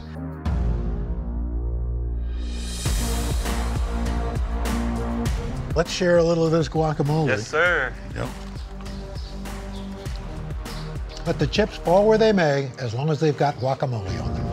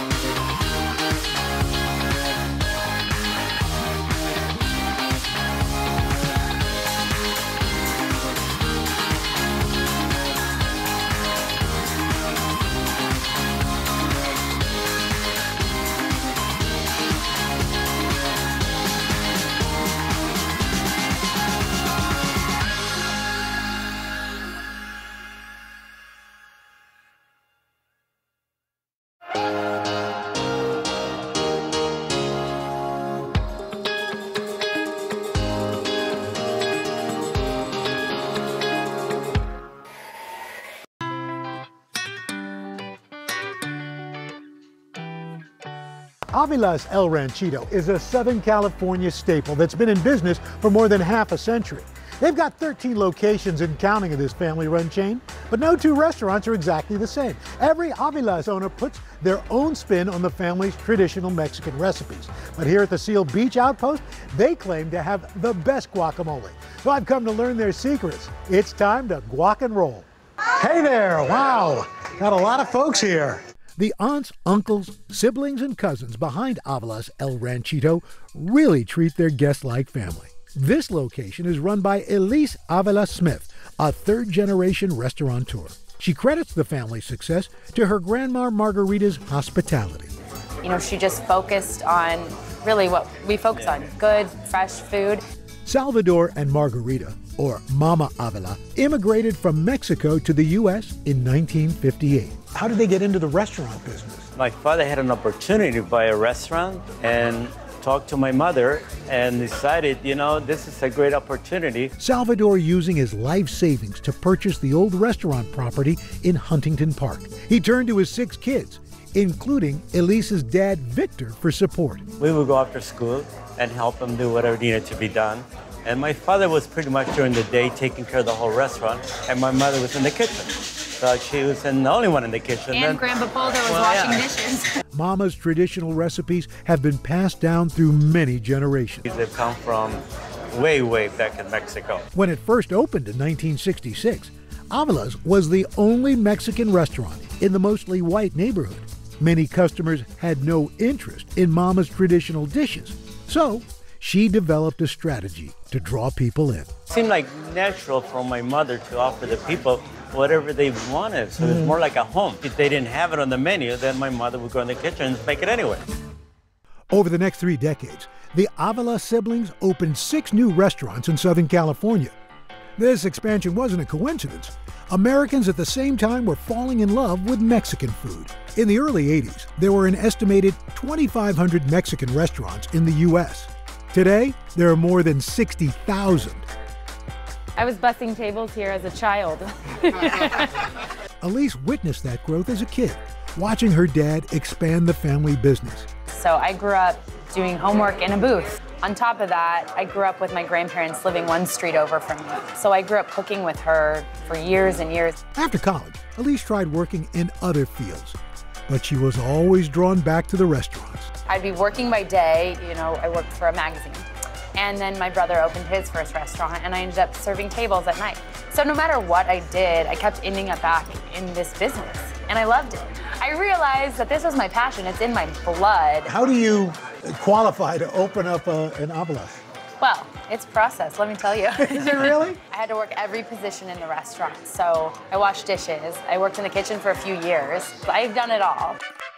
After proving herself for a decade, Elise opened her own Avila's in 2015. When I first opened my restaurant, I worked for several months from about 6 in the morning till midnight. And finally, I remember my dad and my brother came in for an intervention and said, "You need to go home." You gotta sleep. You gotta sleep. So I went home and they ran my restaurant for the night. And I knew with my dad and my brother here, there was nothing to worry about. Every Avila's restaurant is unique, reflecting the family member who owns it and the location. They have different decor and specialty menu items. Elise puts her own spin on the brand by offering an extensive tequila cocktail menu. Dad, I'm gonna make you a drink right now. Make it strong. Salud, mija. But there are several dishes you're going to find at every location. Avocados are crucial to many of the family recipes, including the signature guacamole and their beloved chicken soup. Tell me about Mama Avila's soup. That soup that feels like home to me.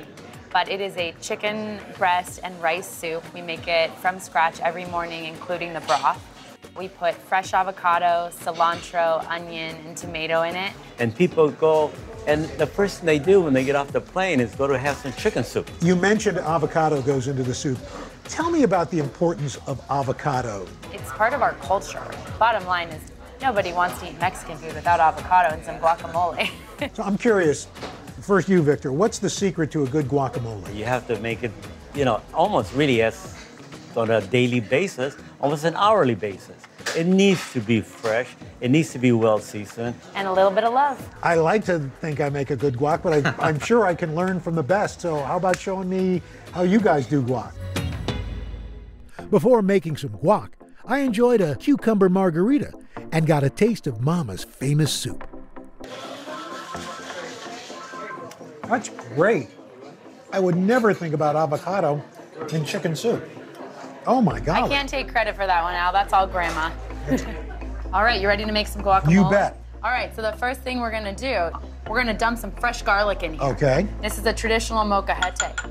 From there, you're gonna sprinkle a little bit of salt Just on a top. little Just bit a of little salt. bit of love. And then you're gonna use the chop to go ahead and grind it in there. A molcajete, a Mexican mortar and pestle, is made from volcanic rock, and it's the family secret to great guac.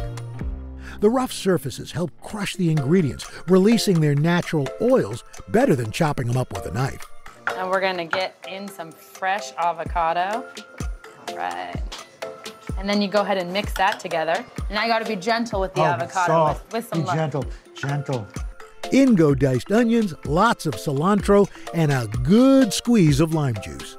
Keep on mixing there, and you got yourself some good, fresh guacamole. I'm gonna dig in here with you too, Al. Oh yeah. You make good guacamole, Al. I've learned from the best. Elise, to be part of something like this, what does it mean? Honestly, I feel compelled to keep these beautiful recipes that are from, gosh, my great-great-grandparents running so that everyone that comes to our restaurant is able to taste them and to sit at our table and feel like family and just be a part of ours. Cheers.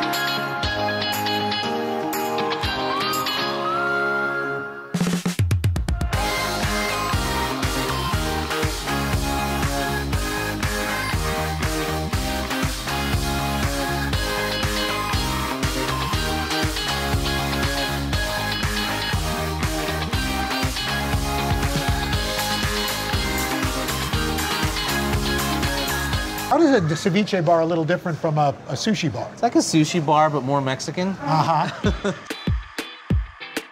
This lively food court is home to several family-owned hidden gems. In fact, here you'll find Holbush, a modern eatery renowned for its sustainable seafood. The chef behind this vibrant menu pairs flavors from his childhood in Mexico with the freshest of California fare. Gilberto Cetina never thought he would dedicate his life to cooking, but his summers spent on the Yucatan Peninsula would later inspire a bold move. Since I was a teenager, growing up in a coastal region, I would go diving with my cousins.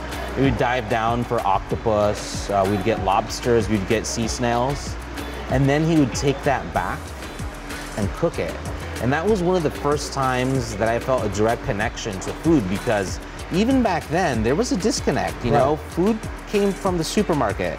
And it was the first time I saw something that was like directly from the sea, and you can cook it and eat it right away. So that kind of blew my mind.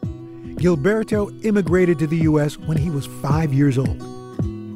His father, Gilberto Sr., a former civil engineer, worked various restaurant jobs to support the family. How did your family transition from that kind of grassroots sort of food service to a real formal restaurant? It really was through the help of the nonprofit that, you know, operates Mercado La Paloma. This bustling market market is run by Esperanza, or Hope, a nonprofit dedicated to revitalizing South Los Angeles and helping first-time business owners. They gave us small business training, basic restaurant health department training.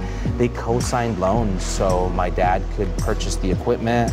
It was my dad's dream to have a restaurant that represented our Mexican food, the food of the Yucatan, which is very distinct from other regions of Mexico. In 2001, Gilberto Sr. opened the family's first restaurant, Chichen Itza. The menu featuring traditional dishes like cochinita pibil, salbutes, and panuchos. Lo empezamos la mamá de Gilberto y yo, o sea, mi esposa y yo. Al principio éramos dos personas nada más. They needed help, but Gilberto was reluctant to join the family business. I didn't want to cook. I didn't want to be in the kitchen because I grew up in a household where we always, cooking was always used to make ends meet, like a lot of, immigrant families. So when we opened the restaurant and my dad asked me to come along and help him out for 6 months, I was front of the house. Slowly, I just discovered the cooking and that I enjoyed it and, started learning from my dad. Even without formal training, Gilberto quickly learning the ropes, becoming a savvy businessman. 10 years in, Chichen Itza was thriving with dozens of employees. They even released a cookbook. Con el paso de los años, finalmente empezó a sentir la misma pasión que yo tenía por el negocio. After taking over at Chichen Itza, Gilberto was ready for a new challenge, one inspired by those summer boat trips in Mexico. Where does the name Holbox come from? So Holbox is a place. It's an island off the coast of the Yucatan Peninsula. He wanted to bring tropical, fresh from the sea vibes, along with an elevated experience, to diners in South Los Angeles. When Holbox opened in the same market, it changed many perceptions of what Mexican food could be. We go outside of the realm of Yucatan and we do food from all different coastal regions of Mexico. Gilberto's fusion dishes allow the freshest fish to shine. Menu staples include seasonal ceviches and an octopus taco. His innovative cooking has wowed locals and critics alike. How does it feel to be nominated for a James Beard Award for this? After the shock, I think the first thing that I felt was extreme pride in my team. To a certain level, I guess it feels a little bit like validation because we're doing something slightly outside of the box. You look across Mexican cuisine, and one of the commonalities is the avocado. Why does the avocado work so well across cuisines in Mexico, but especially your cuisine? The pairing of avocado goes extremely well with raw seafood preparations like ceviches and cocteles, and they're very bright, light, and acidic. I think avocado is the perfect complement because it gives it a little bit, creamy richness. That delicate balance is best represented in the shrimp and scallop aguachiles, and I couldn't wait to try making it. So aguachile is super simple. This is what we're gonna do. We're gonna make a marinade that's gonna cook or denature our scallops, right? So we're just gonna take some cilantro. Next up, the chili. Serrano peppers bring the heat. Persian cucumbers cool it down. There's a pinch of salt, ice to prevent oxidation, and a squeeze of lime juice. Then the marinade blends for just about a minute. Now, we're just gonna take a bowl. Go ahead and put a couple of spoonfuls of these beautiful Baja California bay scallops. Ooh, look at those. Now we're gonna pour the marinade and hold on to the spoon for stirring. Perfect. That's about right. We wanna let that marinate for at least 5 minutes. Gilberto takes his aguachile to the next level with an avocado rose. After pitting and peeling, it was time to get slicing. Your knife can be straight because your avocado is at an angle, and we're pull cutting. You're just gonna do this now. Look. Okay. The key to a great rose? Super thin slices. We're hiring, Okay. Now the next step, hands, right? We're gonna do this motion. We're gonna fan out the avocado, right? So, you see that? Oh, wow. There you go. Looking good there. I think that's good enough to roll. You're gonna start at the tip right here, and you just roll this one like that.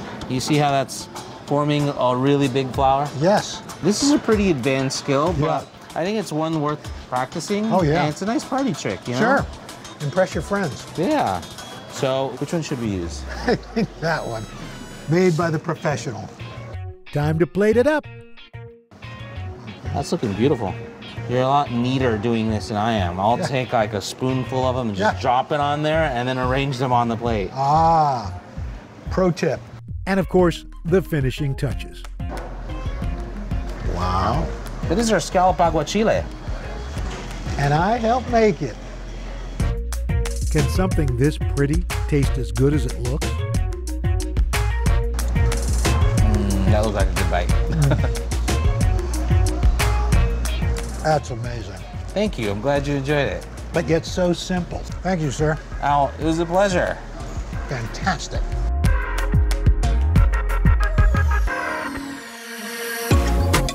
The Hass avocado may have started out as a lucky surprise, but for decades its popularity has been no accident. The Mexican-American culinary traditions passed down through the years have made this delicious and nutritious fruit a staple for so many of us across the country. And thanks to generations of enterprising families, this bumpy green fruit is going to have a very long shelf life.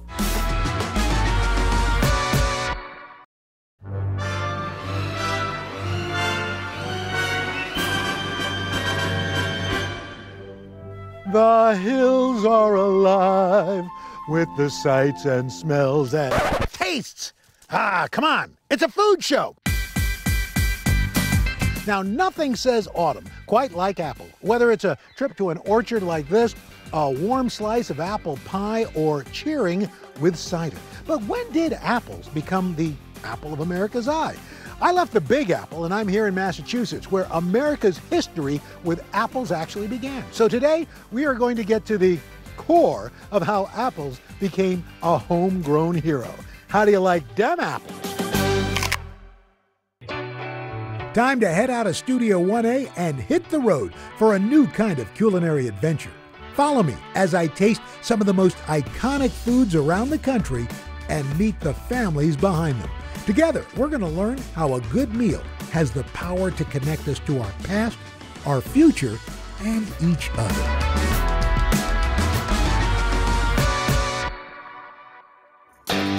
My family and I have been coming here to Hilltop Orchards in Massachusetts for the past 20 years. That's right. In fact, you'd be hard-pressed to find a better fall family activity than apple picking, and especially the apple cider donuts. And of course, what also pairs well with a trip to orchards? Cider. And they make a lot of it here at Hilltop. Oh, and did I mention the donuts? Meet David and Sarah Martell, high school sweethearts who reconnected in their 30s. Together, they run Hilltop Orchards. We're definitely an apple orchard, but we're also a winery and a cidery, so we're a triple threat. Today, David handles the operations of the orchard, cidery, and winery, with Sarah focusing on guest experience. The orchard's historic cider mill, where David played as a kid, was renovated in 1997. Now, they call it home. I started coming to this orchard when I was about 6 years old. My father worked here then. David left the Berkshires and worked in construction for several years. When he decided to return home, he really went back to his roots, taking a part-time job at Hilltop. I've been in the orchard business for about 12 years now. David's the third generation in his family to work on the 100-something-year-old orchard. Did you ever think that you would be running the orchard someday? Nah, in a million years. I quickly fell in love with these apple trees and decided that's what I'm going to do. Diving in and learning about all of the different apples and the history of apples. And that history is pretty sweet. I like to think of myself as an apple nerd. My name is Amy Traverso, and I'm the senior food editor at Yankee Magazine and the author of the Apple Lover's Cookbook. Crab apples are the only variety indigenous to North America. Sweet apples were introduced to America by early colonists in the 1600s. Sweet apples have their origins in this area of western China, sort of the border between Kazakhstan and Kyrgyzstan, called the Tian Shan Mountain Range. Those apple seeds came over with the Jamestown expedition, and trees were planted at Plymouth. But in the early days, colonists weren't making pies and tarts. Most apples grown in America at that time were more likely to be turned into cider than eaten. Apples played a very important role when there was people coming from England. As they say on the boat, they would make hard cider because that cider would last, where water might spoil and someone would get sick. This trend continued stateside. By 1775, 10% of all New England farms had a cider mill. Today I am at B.F. Clyde Cider Mill in Old Mystic, Connecticut. Meet Amy Harrison and her daughter, Sarah Monk, 5th and 6th generation owners of Clyde's. We're the last original steam-powered cider mill in the United States. Back in, the 1800s, early 1900s, everybody had a cider mill that had a farm. We use the same press, it's the same mill, and not many people get to go to work and put their hands on a lever and say, you know what, my great-great-grandfather did this same thing back in 1898. Cider was really important to early America because it was relatively easy to make. People had apples in abundance. Thomas Jefferson and John Adams famously loved it, drank it every day. Children drank it because it was low in alcohol, but it was often safer than water. Water could often be contaminated at that time. These days, Americans don't drink as much cider as the founding fathers. Two things happened to kind of bring the apple to its knees. We had immigration from Germany and Czechoslovakia, which were beer growing regions. Beer took over as the major American drink. Another reason behind cider's decline? Prohibition. Apples were very strongly associated with cider at the time. They were really seen as a source of alcohol. My great-great-grandmother was arrested twice, never convicted, but arrested twice for bootlegging. In the 1930s, Apple's sinful image was reborn as shipping methods improved. Sweet apples from Washington State could be transported all over the country, and the industry grew. Apples then had to be remarketed as just a dessert thing, as something you bake with or eat fresh from your hand. And so apples, they went through this rebranding and emerged as this sort of innocent, sweet fruit that wasn't going to get you drunk or do anything naughty. It was just going to make a nice pie. Now, even hard cider is making a comeback, due in large part to the craft beer boom in the late aughts. Gluten's having a moment, so people are shying away from a lot of beers. Cider is fermented apples, and that's it. Where a lot of other beverages or mixed drinks or anything of that nature could have a lot of preservatives and different things added to them. Today, Americans are drinking 10 times more cider than a decade ago, and that's meant big business for Hilltop. Most of our guests are cider enthusiasts that are relatively new to the cider craze. Hilltop making around 1,500 gallons daily, and I got a chance to give it a try, or a press. They say time to make the donuts, it's time to make the cider. So here's some gloves. I see you brought your boots. Yeah, I did. The process starts with freshly picked apples that are washed thoroughly. Next up, culling. As Benjamin Franklin once said, the rotten apple spoils his companion. They're sorting through what's coming down the conveyor. This apple has some dings and bumps. The good apples are sent to the grinding wheel. And they will get ground up to an applesauce consistency.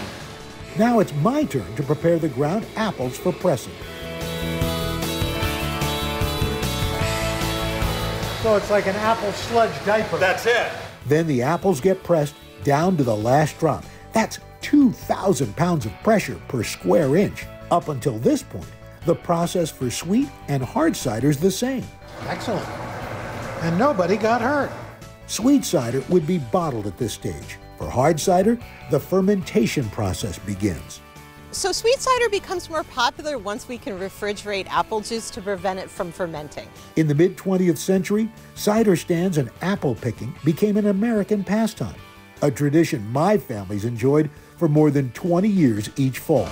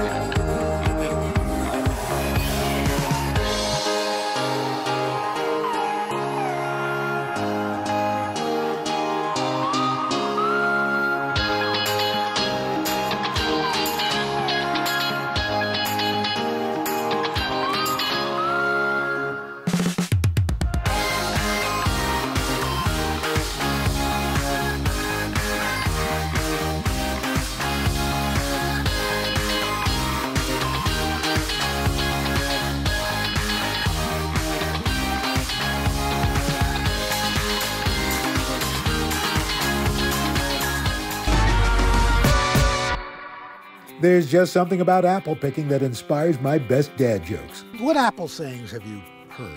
There's a lot of insider sayings.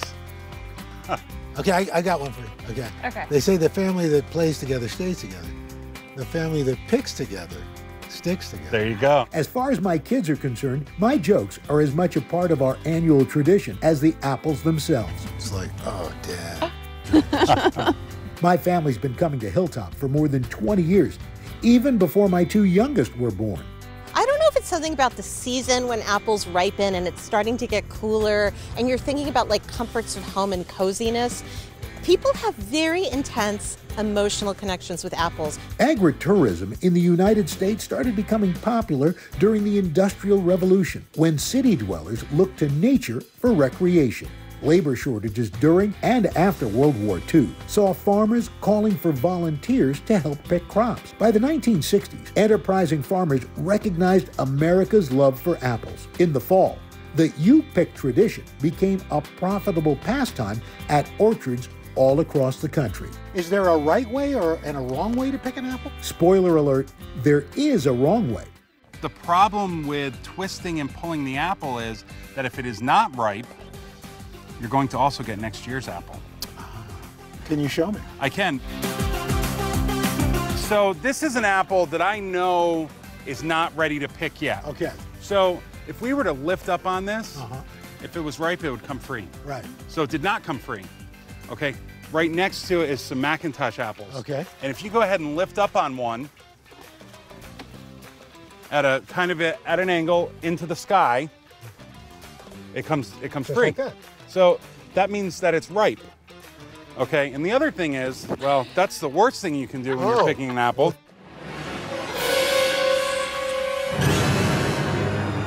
So we treat these like eggs and we place them in the bucket. Place them in the bucket. There's sometimes little brown spots on them. That's from fingers. Oh. So the worst thing that you can do to somebody with a farm stand or a fruit grower is grab their apples and start squeezing them.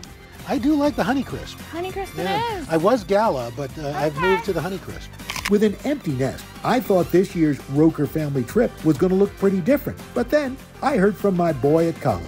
Nick was very adamant about, okay, are you going to come pick me up so I can go apple pick? Because I thought this will be the first year we don't have anybody to apple pick with. Much to my delight, the family that picks together does stick together.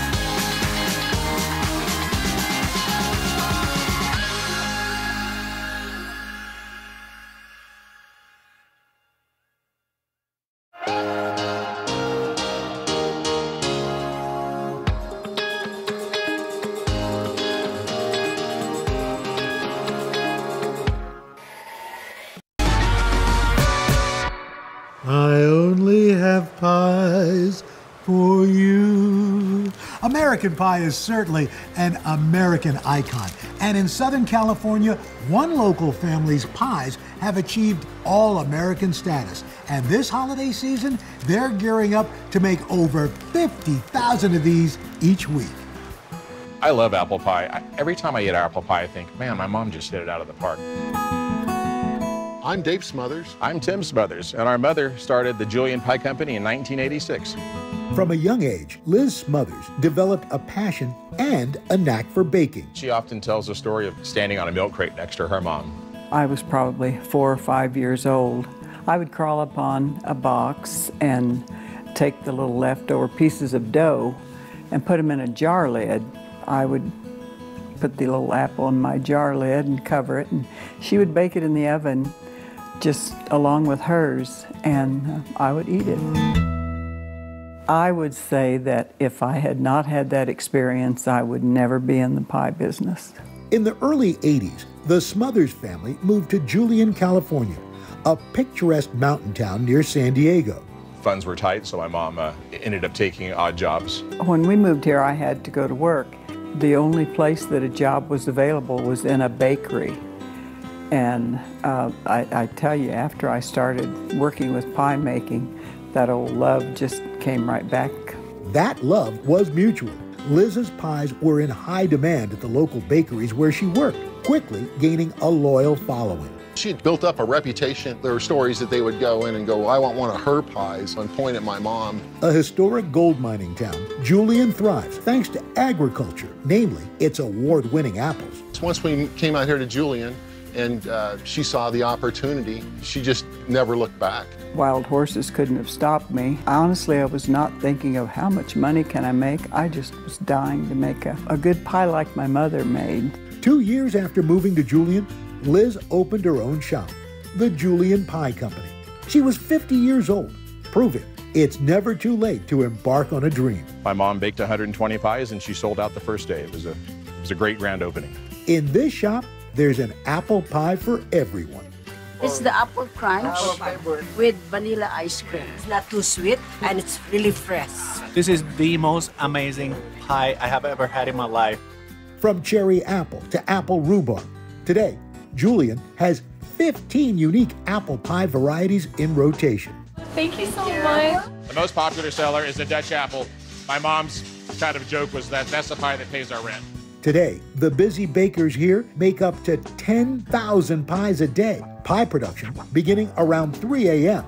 It's no surprise that fall is their busiest season. Thanksgiving's the Super Bowl, and Christmas is like another Super Bowl. The pies are primarily made by hand, starting off with 4 ingredients. Pie crust is just flour, water, shortening, salt. That's it. It's the way you handle the dough, so you get a nice short bread crust rather than a chewy crust. The brothers say their mom had a gift for knowing just when to stop kneading to make it perfect. If you don't get the dough right, you might as well not have the business. Miguel's worked with my mom. He knows exactly the precise measurements of how to do things. We add a few hundred pounds of flour, very ice-cold water. The twin arm mixer blends the dough. That's what I think of as grandma's hand. The 400-pound batch of dough heads to the extruder, where it's cut into individual portions. So a 9.2-ounce puck falls into a pie shell, smashes the dough into a perfect shape. Then they go into our freezers and we use them as needed. Next up, assembling the pies. Apples are peeled, sliced, then spiced. Cinnamon, sugar, and salt. This is all my mom's original recipe. There'll be a little bit of butter. Every time that dumps, I just get giddy. I'm like, yes, we hit it out of the park. So these pies have all been packed. They're nice and round, kind of like a mushroom. Patty's going to begin lifting, which is separating the crust from the pie tin. If you don't do this step right here, that pie will bubble over in the oven. My mom was a queen fluter. The pies are brushed with an apple cider egg wash before baking. Then they're cooled, boxed, and ready to be shipped. Julian's pies are sold in hundreds of stores, including big grocery chains like Albertsons, as well as mom and pop shops throughout San Diego. My name's Sierra Smothers. I'm Liz Smothers' granddaughter. I grew up baking pies with my grandma. This job was actually my first job in high school. These days, Sierra pitches in wherever she's needed, including driving the delivery truck. I said, Sierra, do you want to spend the day with your dad and help me deliver pies? And she, of course, jumped at the opportunity. So we had a whole day together delivering pies, and everybody loved it. Julian now has 2 locations, employing almost 70 people. So many admire their company's founder. It's the best spot. No, everything I do is very, how would Liz want it done? Liz's perfectionism and attention to detail is really what's brought this company to the magnitude that it is. And if we don't carry that on, then what are we doing? Liz passed away peacefully, surrounded by family in May. But her legacy lives on through the beloved recipes her family works hard to preserve. I just hope that she's looking down, and whatever that we do, we have her in our hearts, and that she's proud. Oh, this is where you get choked up. No, it's very special. I really miss her. She left a huge legacy with big shoes to fill. As for the future of Julian, the Smothers continue to welcome customers old and new with open arms. Come again, sweetie pie. That's my mom.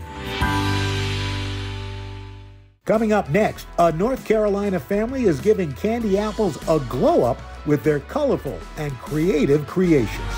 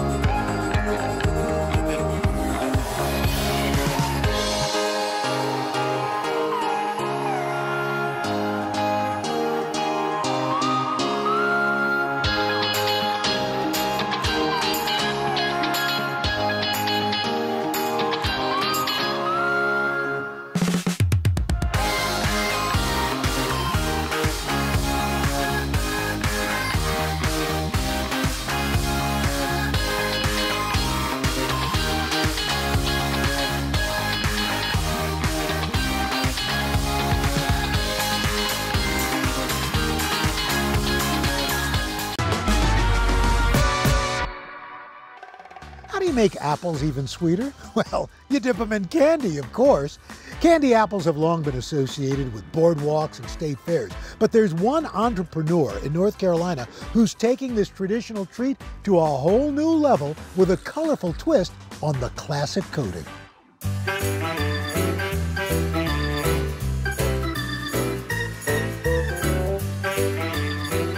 My name is Kim Battle, and this is my husband Travis Battle, and we are the owners of Candy Apples by Kay. Thank y'all. I would describe Candy Apples by Kay as the world's first hard candy apple shop.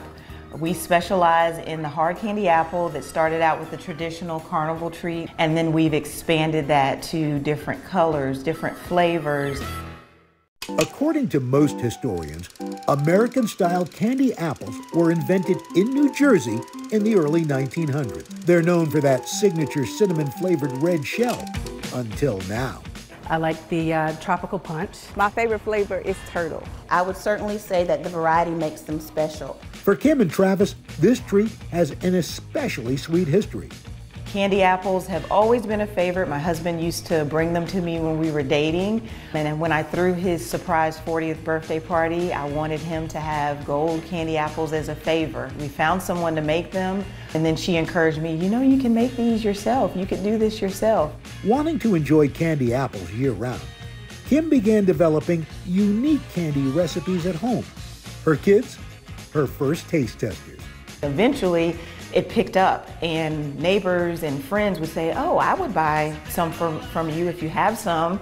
And I thought, let me start an Instagram page and see how many people are interested in candy apples. At this point, I'm working full-time still as an accountant, and on the weekends I would start doing markets to offer these candy apples. When Kim got laid off, she saw an opportunity to pursue her dream full-time. There's never been a storefront that just focused on candy apples, and love going in a cupcake shop and you're like, ooh, all the flavors and the beauty of having the case displayed of all these treats. And I thought that would be so yum to have the same thing, but just in candy apples. Candy Apples by Kay officially opened in April 2019. A line of eager patrons stretched down the sidewalk on opening day. Any dream of hers, I'm definitely going to support it. It's going to become my dream as well. So we took off with it. Today, Kim and her team make over 40 different flavors and rotate their offerings each week. The process starts, of course, with fresh apples that Travis picks up from local farmers markets each weekend. Those are pretty.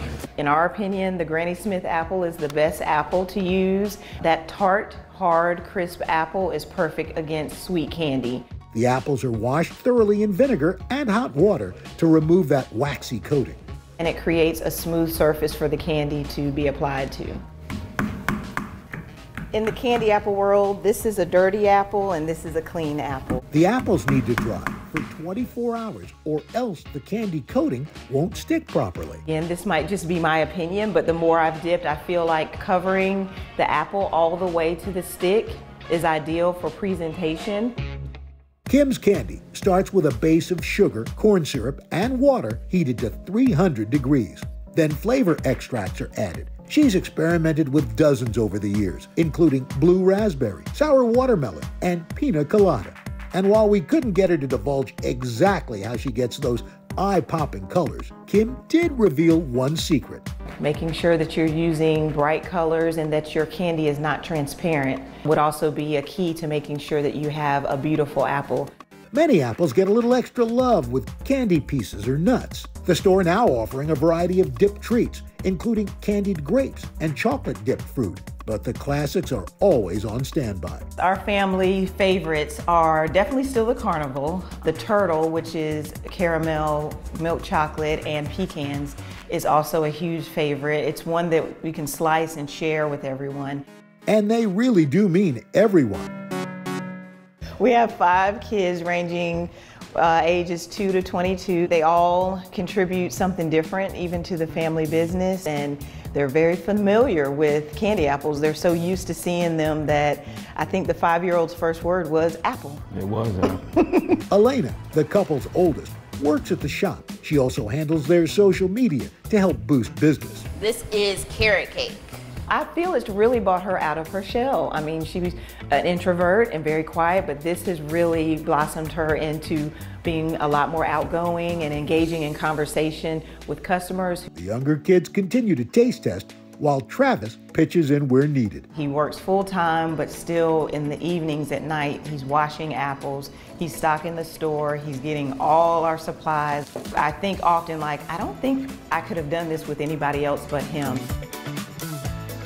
Kim owing a large part of her success to a generation that came before. Our moms played a huge role as well. Travis's mom was so precise in developing a process, and a lot of the ways that we dip and a lot of our little tricks and secrets came from her.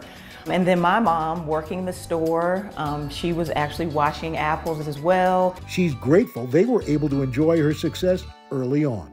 Last April, my mother-in-law passed away, and after losing her, that was very traumatic and hurtful for our family. She was the matriarch of the family, and so 2 weeks later, my mom passed, and we weren't expecting that of, either situation. We are definitely keeping them a daily part of our lives, remembering everything that they've taught us and instilled in us, knowing how tickled they were about how far the business had come. I don't think there's a day that goes by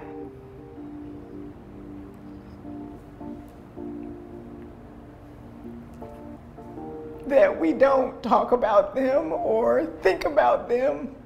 A lot of times when we're doing things, we can kind of feel their peaceful spirit with us and encouraging us and pushing us.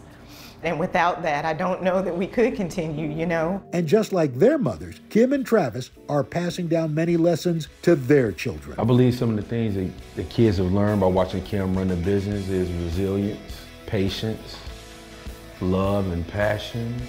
You know, a great job managing both. Apples are a true American icon. At their core, they're a shining example of innovation and versatility, and their place in U.S. history is one of patriotism and pride. But most of all, they foster a sense of togetherness. Oh, pie there. Craig Melvin here, filling in for Al Roker on this episode of Family Style. And today we're talking all about one of the country's most popular desserts and a holiday staple. We're talking about pie. And as a Southerner and a pie lover, pecan here, it's my favorite, not pecan, pecan. So this assignment was almost too good to be true. From our Thanksgiving tables to our 4th of July barbecues to Christmas and the winter holidays, pie is central to so many of our celebrations. Homemade or baked at wonderful shops like this one called Michelle's Pies in Connecticut.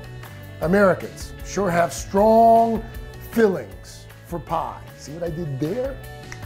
But how did we become a nation of pie people? Join me as I slice into the significance of this iconic dessert and piece together how and why different pies are so important to communities across this country.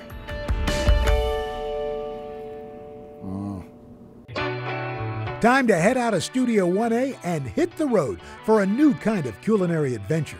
Follow me as I taste some of the most iconic foods around the country and meet the families behind them. Together, we're going to learn how a good meal has the power to connect us to our past, our future, and each other.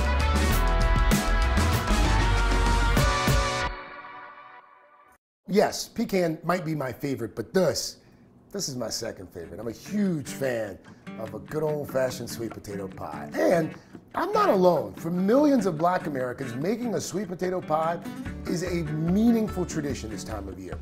And in Minneapolis, one woman stopped selling her highly sought-after sweet potato pie, and with the help of her family, started giving them away for free. Now, through her nonprofit, she is bringing generations together to bake and then gift her tasty pies.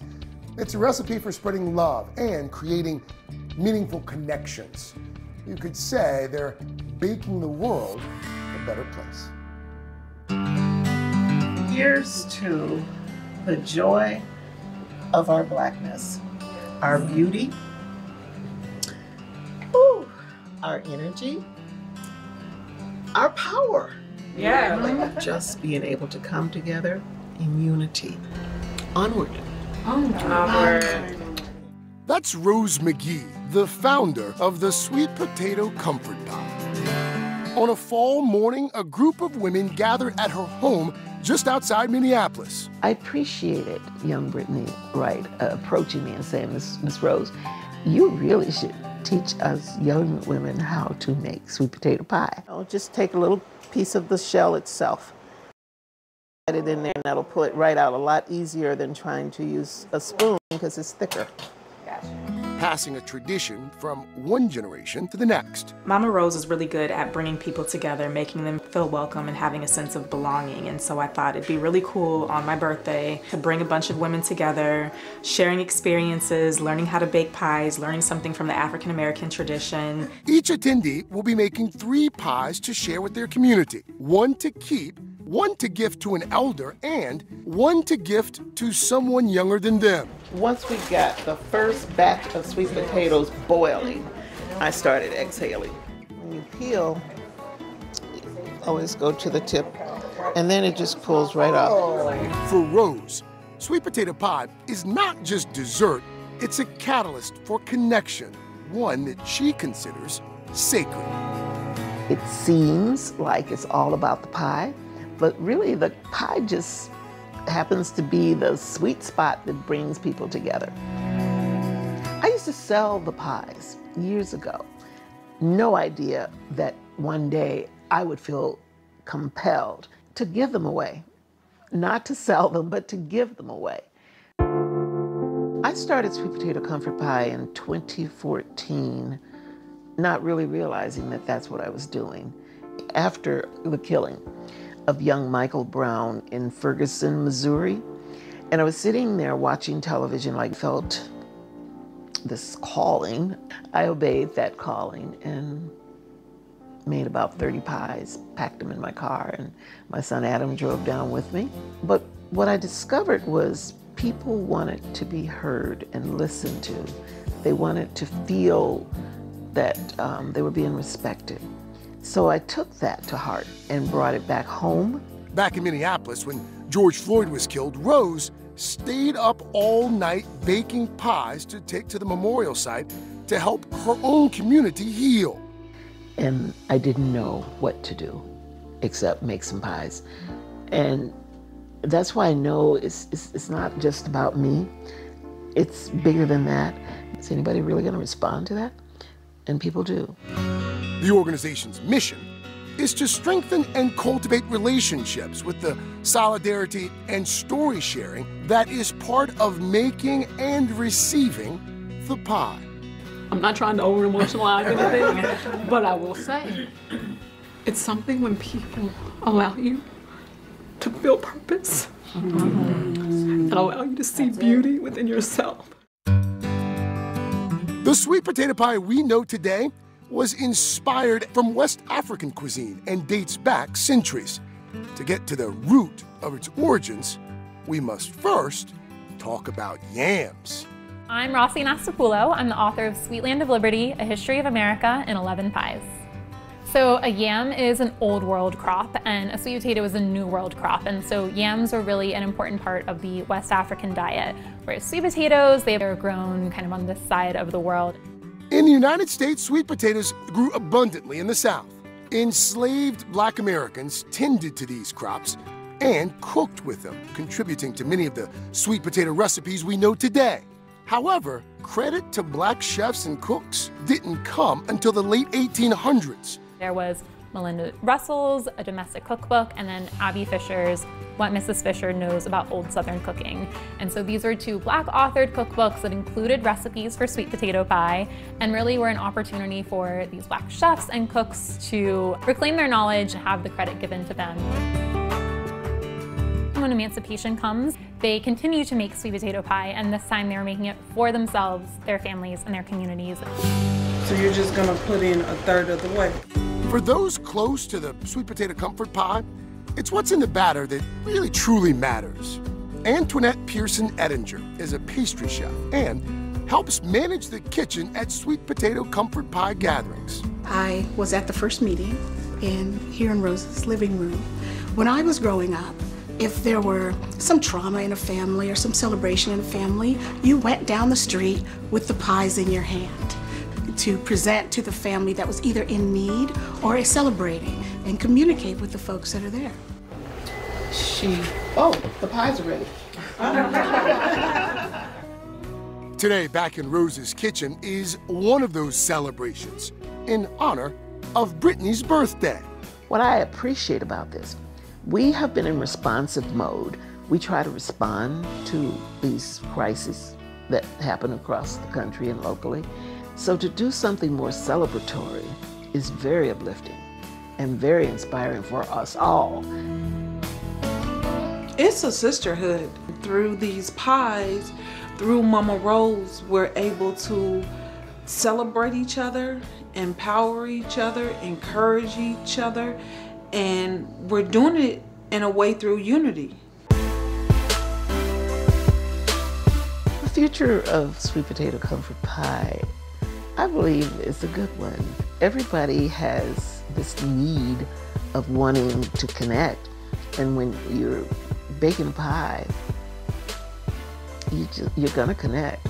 The heart of the comfort pie connection is love and a commitment to greater good, and of course, always keeping their eyes on the pie. When in doubt, bring a bunch of Black women into the kitchen and we'll figure it out. Coming up, a family in Lancaster, Pennsylvania, whose ancestors helped invent a sticky dessert that's still being served up today.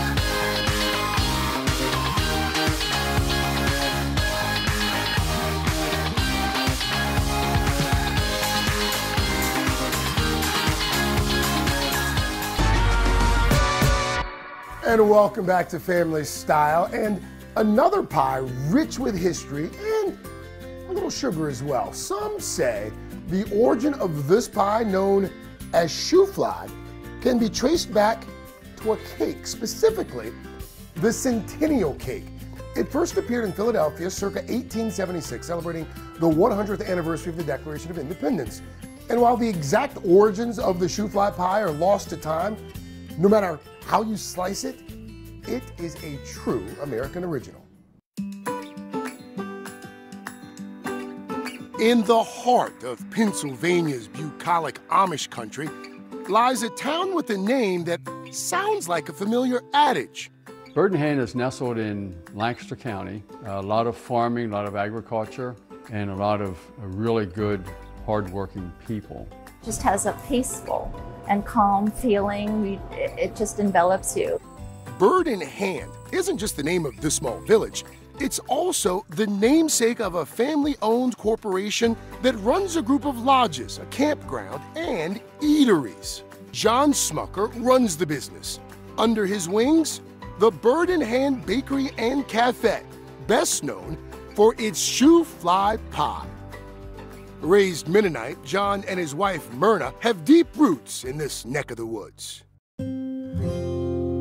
My family story in Pennsylvania begins in 1752 when my immigrant ancestor Christian Schmucker emigrated from Switzerland and Germany, came to America, established a farm homestead here in Lancaster County.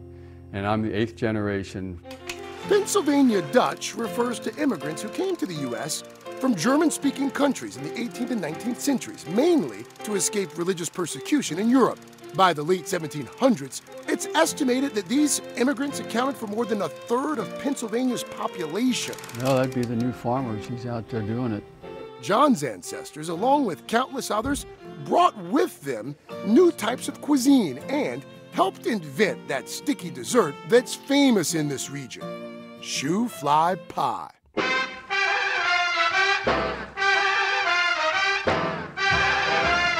The origins of shoe fly pie are a little bit murky.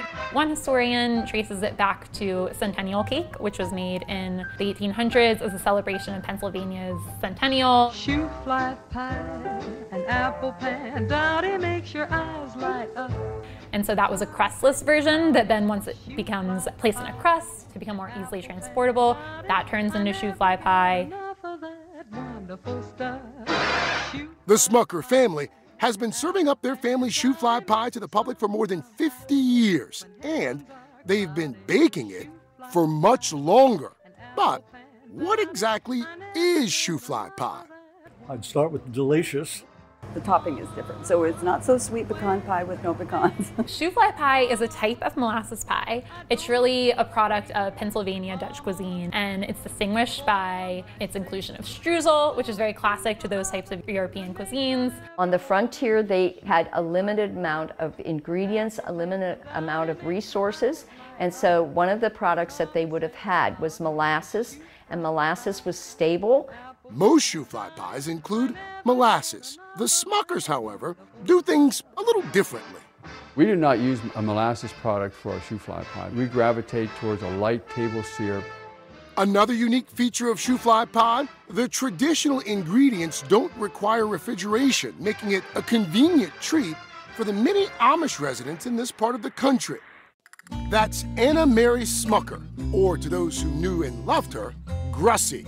My grandmother, Anna Mary Smucker, was the one who I would say was the ultimate pie baker in our family. I'm sure she picked up recipes from her mother, who picked them up from her mother before that. In a 1938 edition of National Geographic on the Pennsylvania Dutch, Grussie was even featured with 4 of her kids, including John's dad, and a shoe fly pie.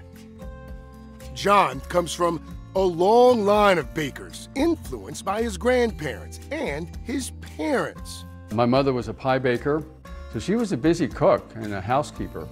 And my father was out on the farm and doing different businesses, and so she was busy in the kitchen taking care of the family. In 1970, John's father, Paul, opened the family's first restaurant. There, they started serving the family's signature pie to locals and tourists. In the mid-'80s, John opened another nest for foodies, Bird in Hand Bakery and Cafe, just to keep up with the soaring demand for their baked goods. Pumpkin pie, shoe fly pie, and cherry crumb pie. I just love pies. The pies here are all made from scratch, including the ooey gooey wet bottom shoe fly, using Smucker's recipe that's been passed down for generations. And apparently, this pie isn't just for dessert. I have it for breakfast, lunch, and dinner, not necessarily every day. What's delicious on the plate first needs to take shape. And we like our shoe fly pies to be sweet and smooth. There are two main components, the goo and the crumbs. The wet filling is made with hot water, light table syrup, light brown sugar, baking soda, and eggs. It's stirred with a canoe paddle-sized kitchen tool. So to us, the goo is one of the most important features of the pies. That filling is poured into a homemade pie crust. The pie's signature crumb topping is made with pastry flour, light brown sugar, cinnamon, salt, and shortening, which is combined in a large mixer. Crumbs go on top, and then this goo is down below in a layer that's about 1/2 inch thick. When we bake it, the crumbs work down through into the pie a bit and help to create what I call that middle layer.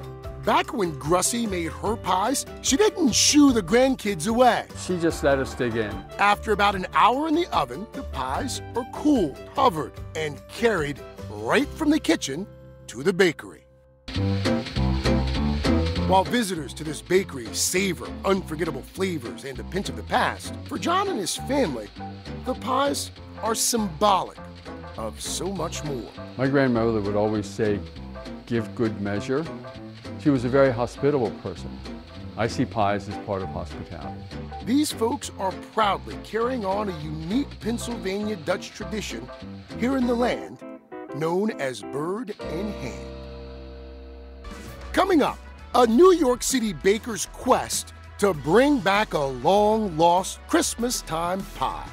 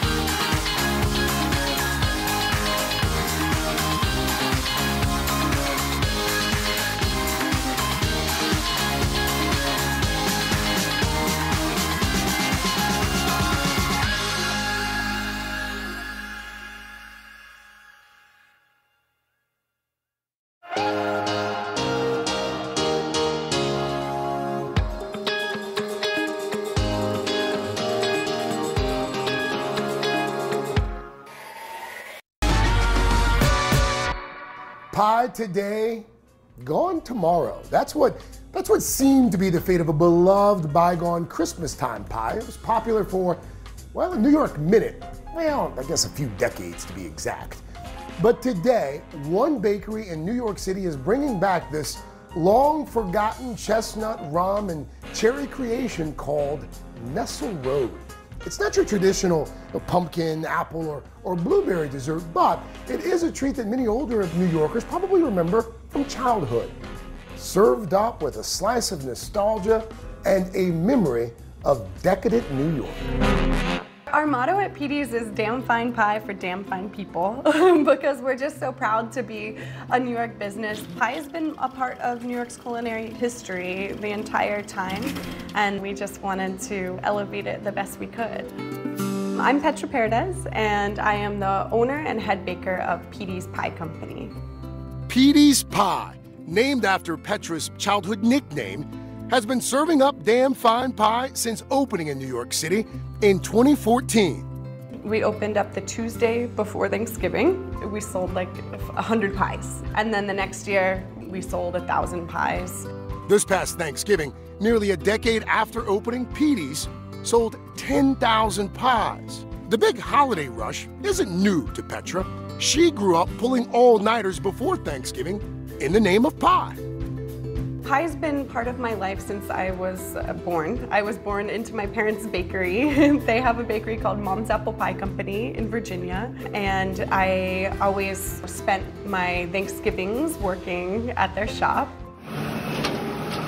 They are still in business, and they still do tremendous Thanksgiving business. Petra inherited a love of baking from her dad. My dad is really obsessive about quality of ingredients, and that's something that I have learned from him, to just be really focused on flavor and on like the texture and balance in a pie.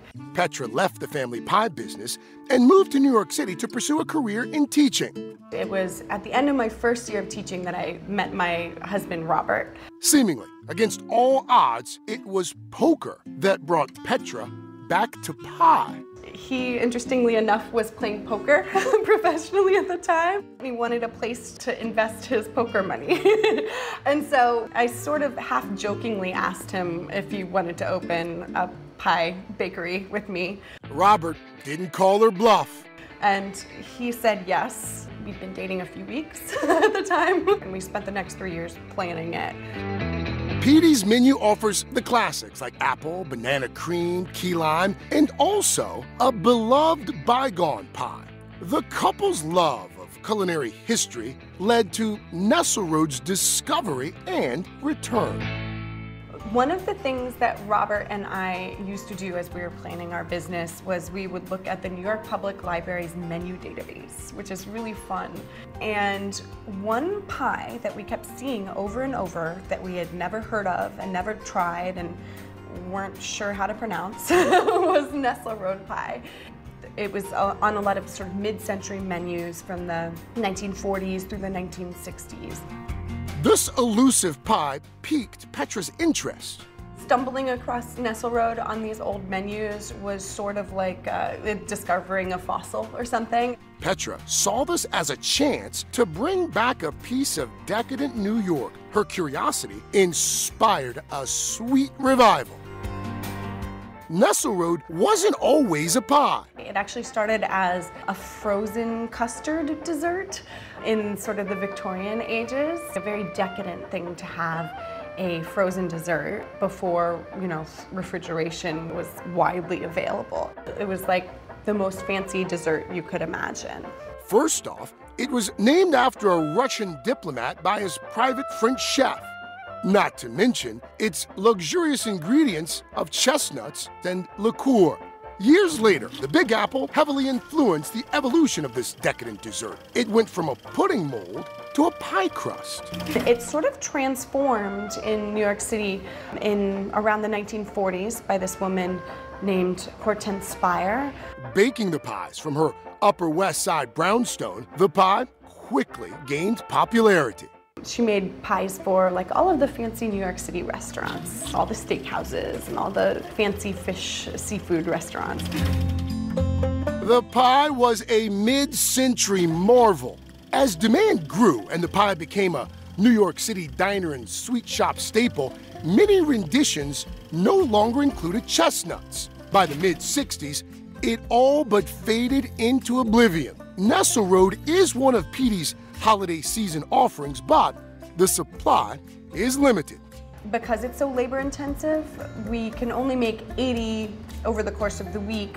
In creating her Nesselrode pie recipe, Petra sought to honor the origins of the dessert. I wanted to bring that chestnut part of the flavor profile and bring it sort of front and center. My recipe is almost sort of a mashup of the sort of Hortense-inspired 1940s era and the New York diner 1960s era. All of Petey's pies start with the same crust. My crust is based on my dad's recipe. It pushes the limits with one ingredient. My crust recipe has like a 8 to 9 ratio of butter to flour, which is really high. Next up, preparing the chestnuts for roasting. I puree the chestnuts with sugar and with rum, and that is sort of the base note flavor of the whole pie. The filling's light, delicate texture is achieved using gelatin. It's sort of like a chiffon or like a fluffy custard kind of pie. The filling is then chilled. We did like a Swiss meringue. The meringue is folded into the filling.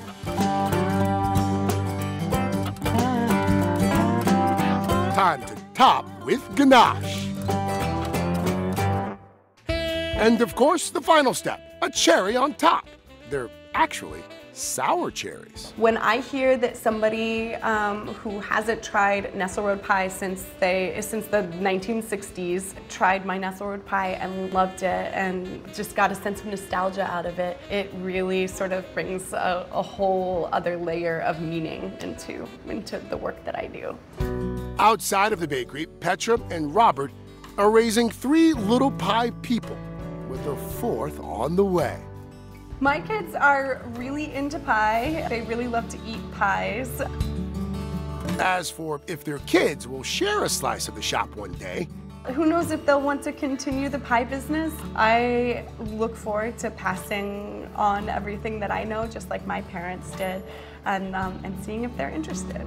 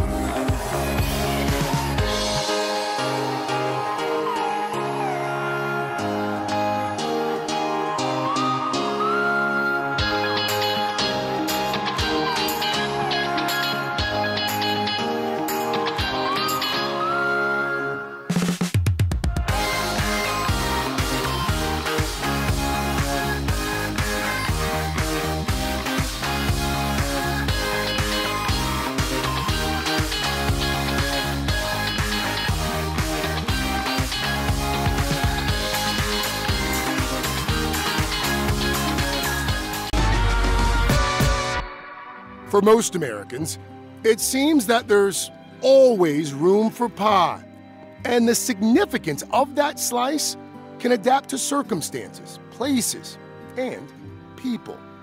Through pie, it seems we can more deeply understand not just our country's history, but our own sweetened memories.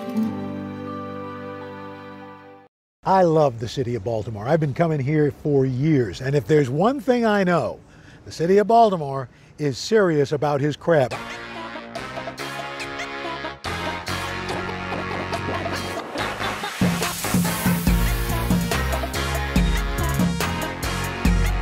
I love Baltimore crabs. This is the stomp and grind of crabs. And I've been eating crabs since the time I could sit up at a table. It's a little spicy, salty, and savory all in one.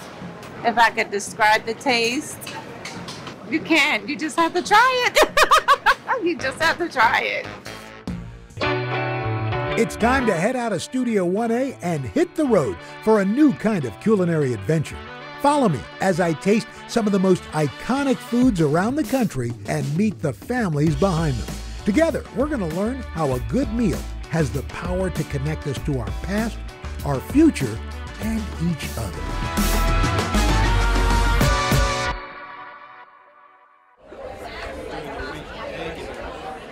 When you think Maryland, you got to think blue crab, an essential part of the state's culture and cuisine.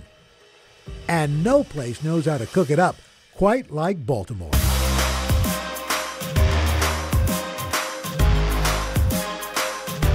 I mean, just as many ways as you can count, you can find ways to eat crab. Of course, there's your basic, your steamed crab with the beautiful spices, and you just start whacking that bad boy. You can get all that beautiful meat out. You can get canned crab if you'd like. Of course, there's also the fabulous crab mac and cheese with a hot dog. There's the crab dip, there's your crab soup, and of course, the king of crab, the crab cake. Yes, but this is a cake that needs no icing.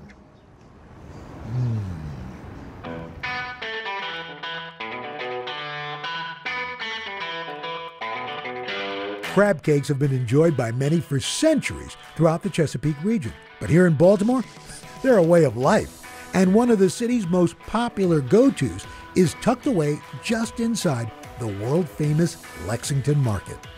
We're headed back to Houston today, and we wanted to have the best crab cake in town. We're from Orlando, glad to be here. People been coming to Faidley's for years. Yes. Ever since I was little, and I'm 25. People from all around the world come here to Baltimore just to grab a bite of the famous Faidley's crab cake. It's made with fresh Maryland crab and family love.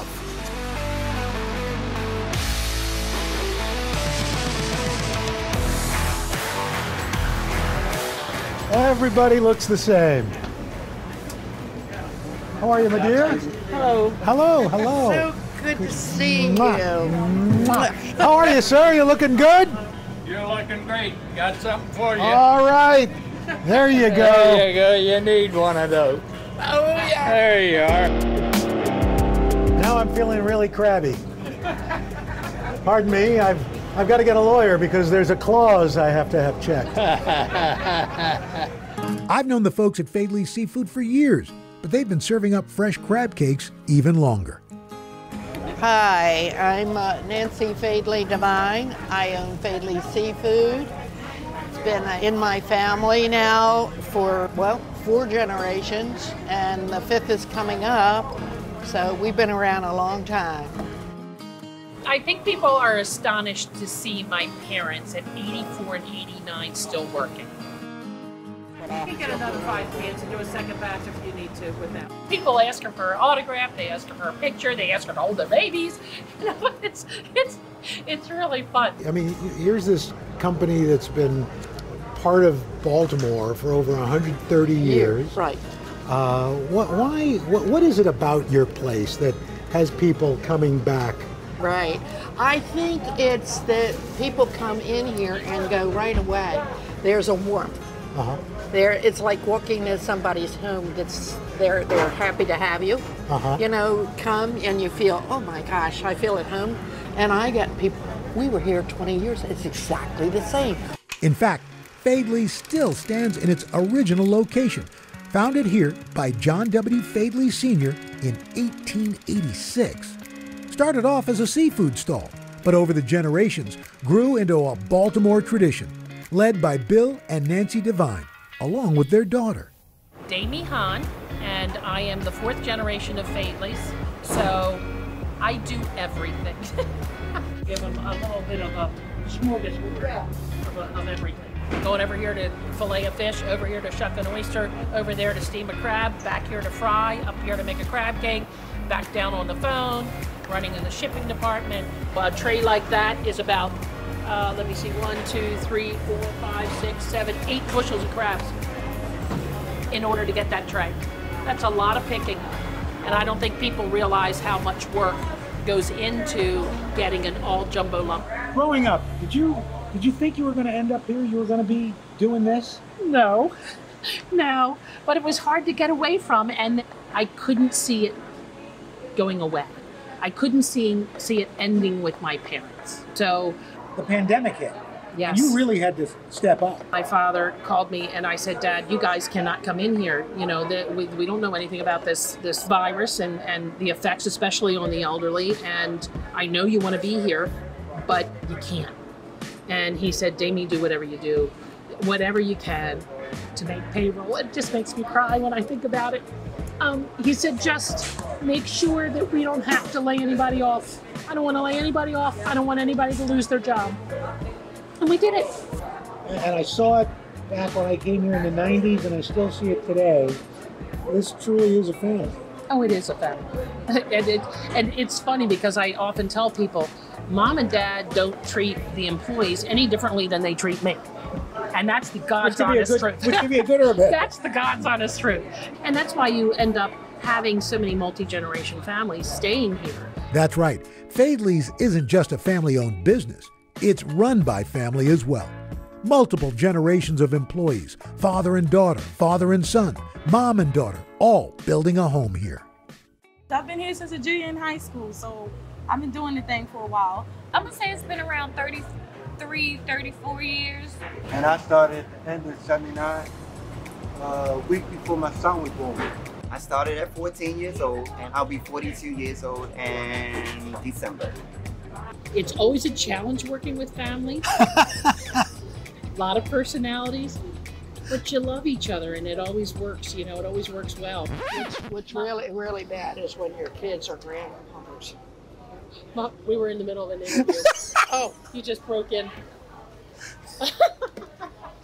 You have to start over? Yes.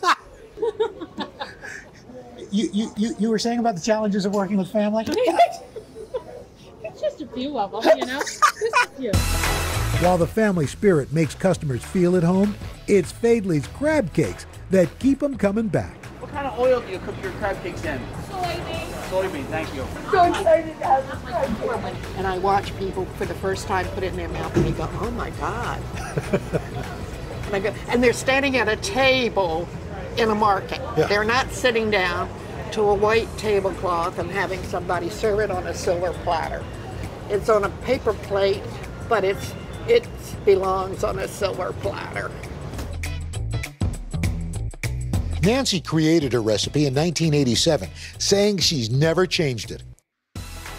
So, besides yourself, how many other people know the Faidley's crab cake recipe? I sleep with her and she won't tell me. He doesn't even know how to make a cup of coffee. Why would I tell him? So some people use breadcrumbs. You use crushed up saltines. Broken saltines, yes. And not fine, because you have to use more. Now, so, and then this is the magic sauce. This the secret sauce? Yes. So it's just enough to mix the ingredients together, nothing more.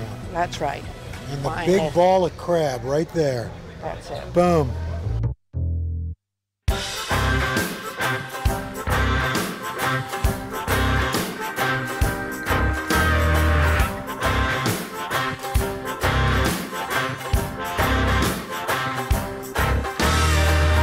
Oh, look at this. Oh, boy. Oh, it was just like I remember eating it 26 years ago. You know what? I'm told that all the time when people come in here. The best part about this is you haven't changed a thing. Now this is a legacy. Now we know how the crabs end up, but how do they get them? Let's go find out. Coming up, the generations of black watermen who've made a living pulling in Maryland's most famous catch.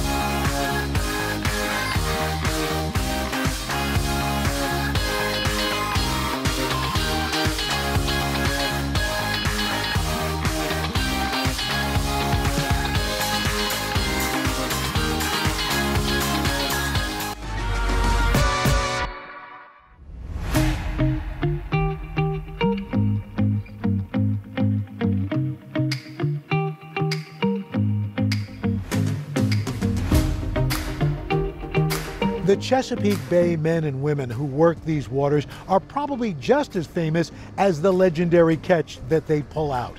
And in fact, it's backbreaking work that is passed on from generation to generation, including blackjacks. Those were the black watermen who worked these waters all the way back into the 1800s and are a vital part of this community. The Chesapeake Bay is home to a vast variety of seafood, but none as valuable or as well known as the blue crab. The catch here makes up over 1/3 of the nation's supply, and on average, more than 50 million pounds of blue crabs are harvested from the bay. I'm Captain Tyrone Meredith, charter boat captain, owner and operator of the Island Queen II. Captain Meredith knows these waters well. He grew up on them. I'm the 4th generation waterman, and my great-grandfather, he worked on the water, my grandfather, and my father. We've been here ever since the 1860s, making a living working on the Chesapeake Bay.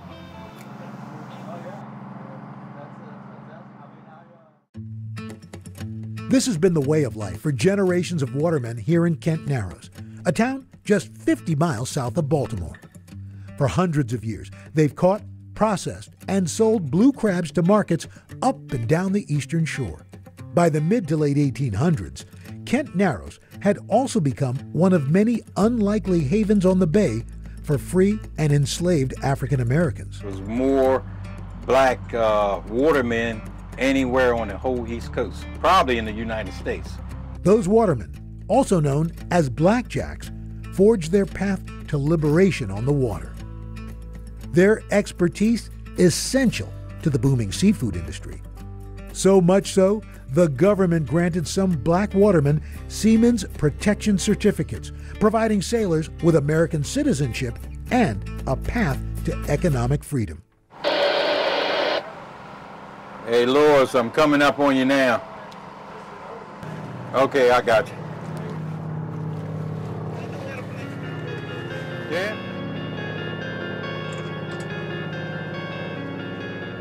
How'd it biting today? This morning it did pretty good. Well, being out here is your own boss. You do what you want to do and let nobody tell you, go get me this or go get me that. 75-year-old Lewis Carter still finds that same sense of freedom on the water today. He's also one of the last generations of black watermen alive. Every morning before the sun rises, he sets out to catch crabs in the bay. I started in 1961, I was about 15, and I've been at it ever since. Right now, I'm going down the line, and when I get to the other end, I'll throw it off. Crabs will come up on that bait. The pressure from the water pushes them back in this dipper. Okay, these are the big, large males. You put them in one basket. That's a female with red claws. Put them in one basket. He's one of the last Mohegans left. There's not too many people that still make a living from the water. Most of them moved away, got other jobs, and it's changing because it's harder to make a living from the bay. Crabbing season runs from spring into late fall, but changes in climate, cost, and labor have made each successive year more challenging. As younger generations take up new trades, there are less people working the waters and ultimately fewer black watermen. Back when I started, it was a plenty black watermen, but they died out and the younger ones never taken their place. In one way, it makes me feel bad, you know, and I don't think it'll be no chance no more black watermen. I really do believe that. Captain Meredith estimates there are fewer than a dozen black watermen on the bay. Like many of his peers, he's had to turn to other work. Back when I was crabbing teenager, I caught high as 50 bushel a day. Right now, crab is catching 2 or 3 bushel a day. Now I started running charters, fishing charters, because crabbing started declining and the fishing was more lucrative money-wise. And educational. His charters are an opportunity to keep stories of the Blackjacks alive for generations ahead. Although tradition on these waters is changing, one thing remains the same. Nothing tastes like the Chesapeake Bay Maryland crab. It's got that certain taste to them, and it's the only place like that in the world is the Chesapeake Bay blue crab.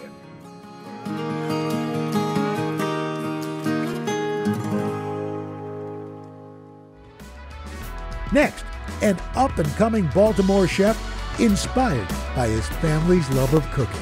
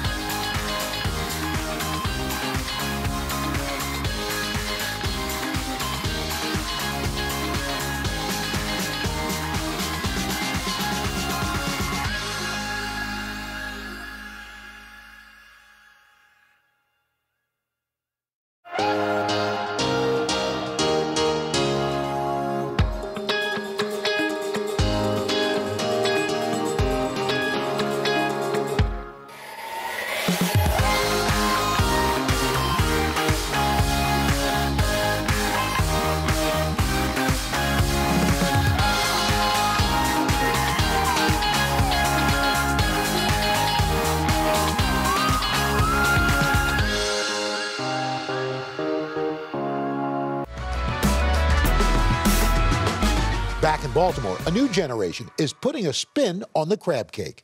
So I'm Alex Perez. I'm the owner of Poppy Cuisine. I'm an artist at heart, so cooking, the arts of culinary, that's something that I'm very passionate about. Not necessarily having a recipe to go off of and just getting in the kitchen, freestyling and coming up with a masterpiece. It's that freestyling approach that brings people through these doors, clamoring for a taste. Jumbo, crab, lobster. Crab is king in Baltimore, so you're going to see crab cakes, crab cake fries, crab cake egg rolls. Everyone's been going crazy over it as well. This is the bomb. So I just come back for that, and I enjoy it every time I come here. We actually live in DC, so we rode all the way up here an hour just to come here. Right now I'm drizzling our warhead and our aioli sauces on it. I have a family from the Dominican Republic. I'm Afro-Latino. I'm black on my mother's side. And pretty much I've always had a love for food and cooking food, eating food. So learning how to cook from my dad. So my dad taught me how to cook at the age of 10. I grew up, watching my grandmother cook a lot as well. So I started pretty much combining the foods that I learned to cook from my grandmother with the foods I learned how to cook from my father. And that's kind of like how the whole Poppy Cuisine, was born in her kitchen, essentially. That was 8 years ago. While working a full-time job, Alex began building a new business on the side, catering food out of his grandma's kitchen. In February 2020, he was finally able to open a restaurant. Then, the pandemic hit. Of course, a month later, we get the news that we have to shut down and only do takeout. So that just opened up the floodgates, essentially. And you had people standing in line hundreds of people on the block in that mass. You know, cars double parked up and down the streets, and it was mayhem. During a global crisis, the city Alex was born and raised in rallied around him. Now, Poppy Cuisine is packed with locals and tourists alike. But the chef stays true to his roots, running it with close family and friends. My little sister, Natasha. Hi. How's it going? Natasha, my big bro, Alex. I can employ family members, friends, and so forth, you know, that people who I grew up with, people that I'm close to, and it's very rewarding, you know. Coming up, I'm going to grab my apron and join Alex and Grandma Gloria for a lesson in cooking crab.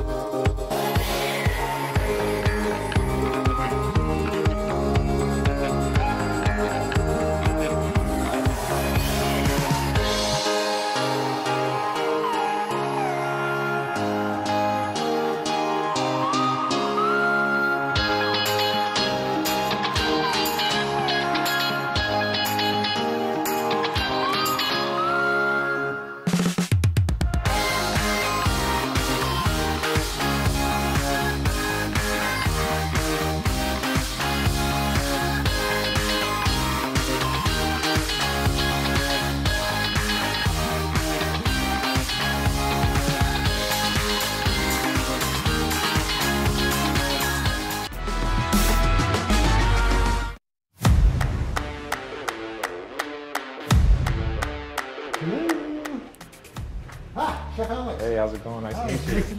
I wanted to meet Alex and his Grandma Gloria, the inspiration behind his cooking. So I dropped by their kitchen to say hello. Well, I know I picked up from my grandmother, my mother-in-law, and just put my own spin on certain dishes. I didn't follow it to the recipe to the letter. So you're able to ad-lib a little bit. Yeah, but he's always asked me when I fix a dish, well, what did you put in this? How did you do this? And I would tell him, I said, you don't have to follow to the letter, you know, put your own spin. And Alex has done just that, turning the classic crab cake into an egg roll. Genius! The ingredients, simple. A pound of jumbo lump crab, panko breadcrumbs, aged cheddar cheese, egg roll wrappers, and a couple of sauces and microgreens to top it off. There's the star of the show, the crab meat. Put on an apron. I've got rubber gloves on. All right, patient's ready.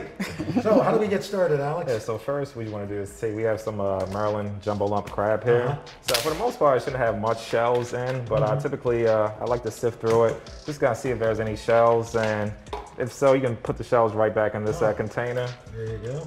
So Gloria, did you know you were helping raise a culinary genius? Well, no, but I know he liked to eat.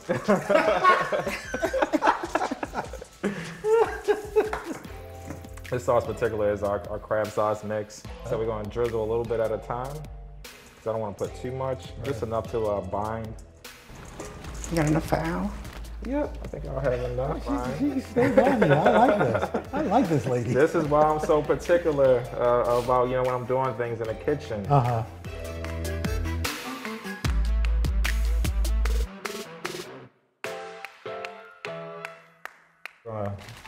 Start actually rolling these things up. Yes. Why do you think this recipe is so popular at the restaurant, the most popular? Well, I think because it pretty much gives you the ability to take a Baltimore favorite and then, you know, make it handheld and on the go. You know, throw in your hand and street eat. Food. Yeah, exactly. Yeah. So I think that's one of the biggest reasons it's very popular. Other than the taste as well. Right, well, exactly. You know.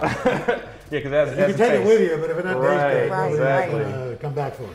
Yeah, so what we're going to do is we're going to take like a pinch of crab It's around like a quarter cup or so. They're gonna sit in the middle. That too much? Yeah, we want to take a little bit out, a little pinch out. Actually, we want to put a little bit more in. Yeah. Which is it? All right, so that's perfect right there. That's perfect, perfect. And we're gonna literally fold them up envelope style. What is it about cooking and family that is so important?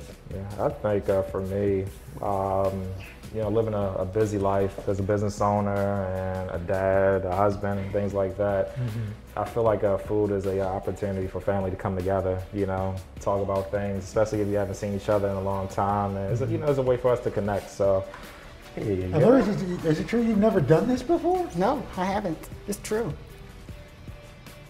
Oh. Could have fooled me that you never did this before. Look at that. Bam! Done! Faster than I did. Wow! Wow! It's a natural grandma thing. Love it.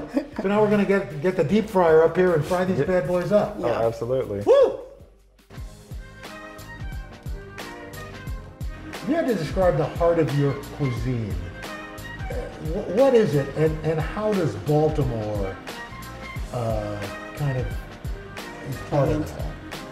Pretty much my story, and I think that connects very well to our Baltimore, you know, because, you know, I grew up here, you know, all my life, and I think everything that I faced during the time that, you know, I started this company up until now, I've been transparent about, and it resonated very well with the people in Baltimore, and they watched my journey through the years, and I feel like that's really the heart of what I do. Make sure something crisp around the edges and things like that. So that's why I keep turning them, you know, so it doesn't fry on one particular side too much, and just want to even fry. Ooh. Nice and golden. So we want to cut these diagonally. So I'm going to drizzle. This is our aioli sauce, house made, and this is our Warhead sauce right here. So this sauce is kind of sweet, has a tangy bite to it. Oh, kind of like Gloria. Yep, that's right. Well, I guess there's only one thing left to do. Yeah, and that's Try the it. piece. Yes, yes.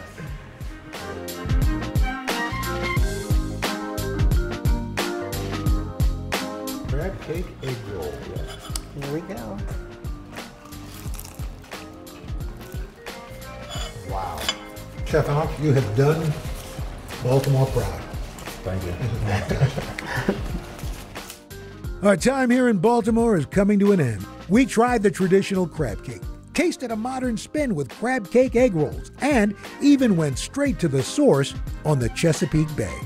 At the center of it all, one thing still ringing true: food tastes better when you eat it with family.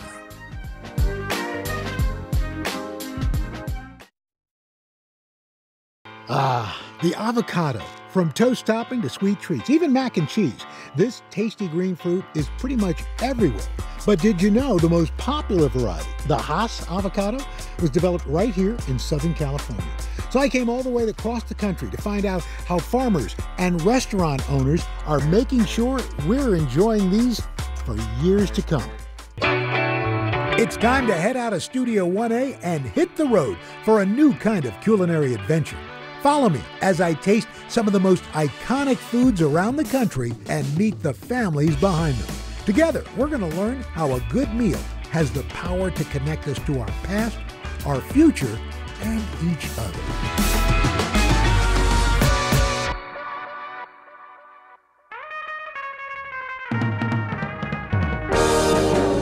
We call this right here the avocado tunnel of love. In the past 20 years, believe it or not, avocado consumption has tripled in the United States. Today, the average American eats 8 pounds of these babies every year. I'm at Rancho Vasquez, one of the oldest avocado orchards in the country. Here, the Vasquez family grows several different varieties. Let's avocado check it out. Oh, welcome to Rancho Vasquez. Art? Yes, Nice Art. to meet you. How's it going, sir? Damian Vasquez. Damian, nice Welcome to see the you ranch. guys. Army veteran Art Vasquez has turned his love for avocados into a true family obsession. 4 generations live together on this scenic ranch. Many of them work in the orchard and help run the business. I've never been to an avocado farm. Wow. So This will be a lot of fun. You guys going to give me a tour? Absolutely. All right, let's go. Art's grandfather, Refugio Morones, moved to the U.S. from Mexico in the 1920s. He picked avocados and citrus fruit on several farms, but always dreamed of having his own orchard. When Art was 7, the family purchasing their first acre of this ranch. And that's when my grandfather, Refugio, would start teaching me how to take care of the trees. That's when I really started loving picking. My brother and I would pick the avocados, take the avocados down to the town, knocking on doors, selling the avocados. Art put his passion for produce on hold to pursue a career in the auto parts industry. In 2002, he was able to buy the entire property, which was destined to be raised for new houses.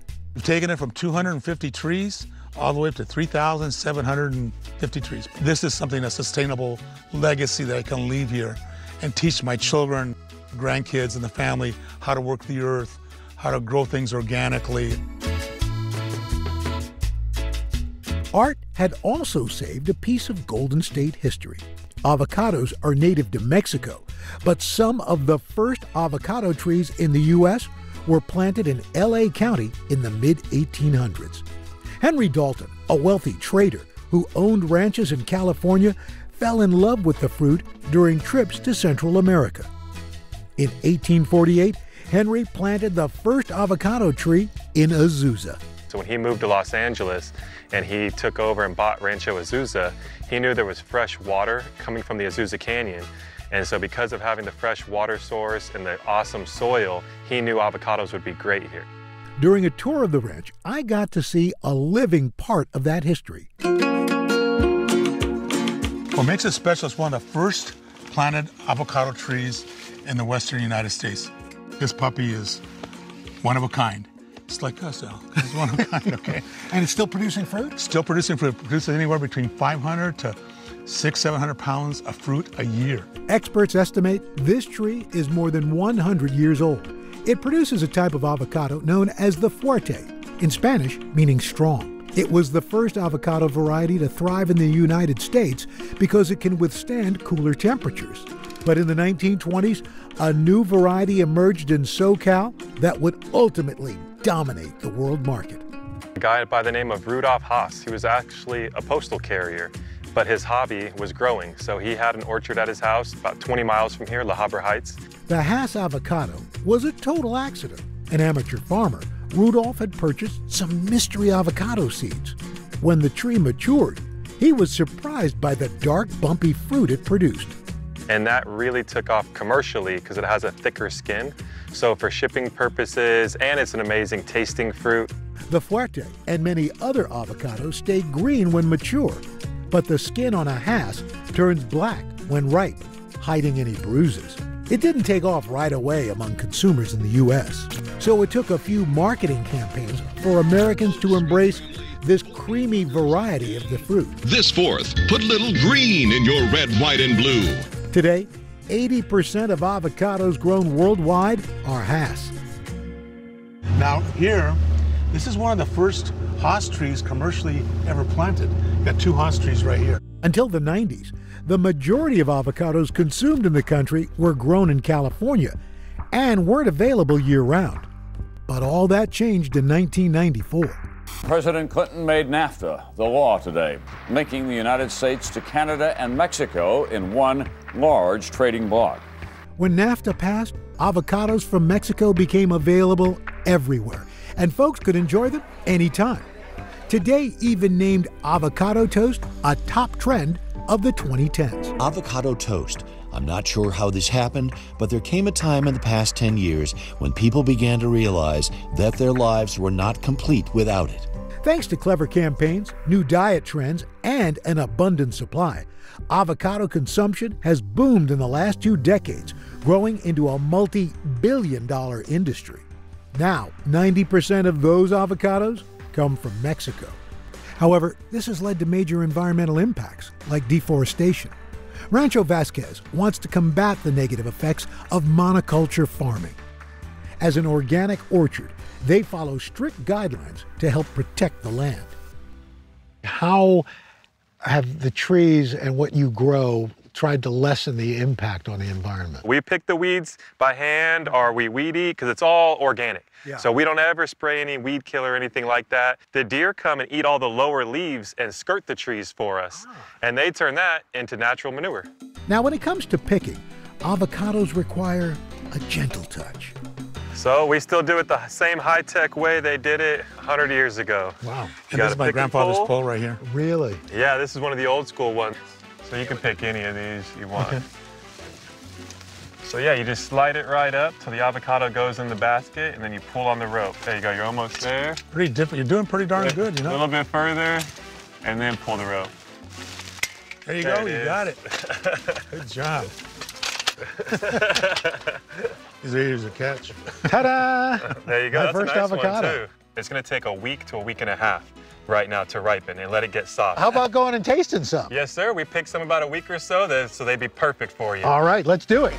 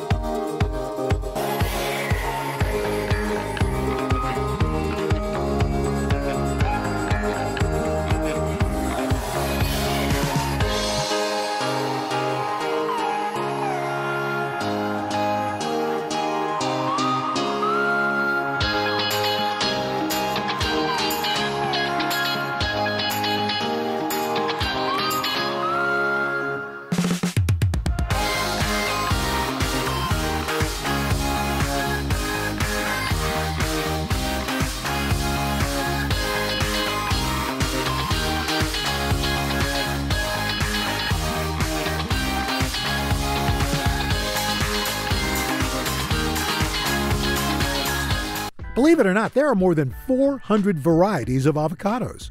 Rancho Vasquez in Azusa, California sells 6: the Fuerte, Hass, Lamb Hass, Reed, Pinkerton, and Gem. Each has a different shape, taste, and growing season. I've never seen such a round avocado. The ranch's avocados are prized by chefs and customers for their high oil content. That comes from the area's climate, nutrient-rich mountain soil, and secret farming techniques that have been passed down for generations. The higher the oil content, the better the tasting fruit is. And then the longer it'll stay green. You can taste and see the difference with their organic Hass. It just keeps it Wow, really you can literally fresh. see the oil coming out of that. Yeah, so if you want to try just a little chunk, we'll give you a little chunk. Oh, that's great. Next up, the family favorite, Fuerte. Oh, really a different flavor. Absolutely, absolutely. It's almost like a saltiness and a creaminess in there. Aside from his wife's guac, Art's favorite way to eat avos is actually with honey. It's called avocado dulce, which is avocado candy. Oh my gosh. Oh, that's fantastic. Isn't it great? I would have never thought of that. Guys, this is just amazing. What does it mean for both of you to be owners of this legacy? This is a legacy I do want to leave. My family, my grandkids, Damien, and this will be around for, I'm hoping and praying, for at least another 100 years, you know? And what does it mean for you, Damien? Oh, it's like he said, just a place where history can keep going. Because the trees were here before us, and they're gonna be here after us. So we're just kind of stewards of the land in the meantime.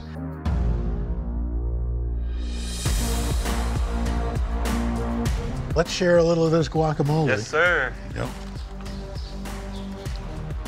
Let the chips fall where they may, as long as they've got guacamole on them.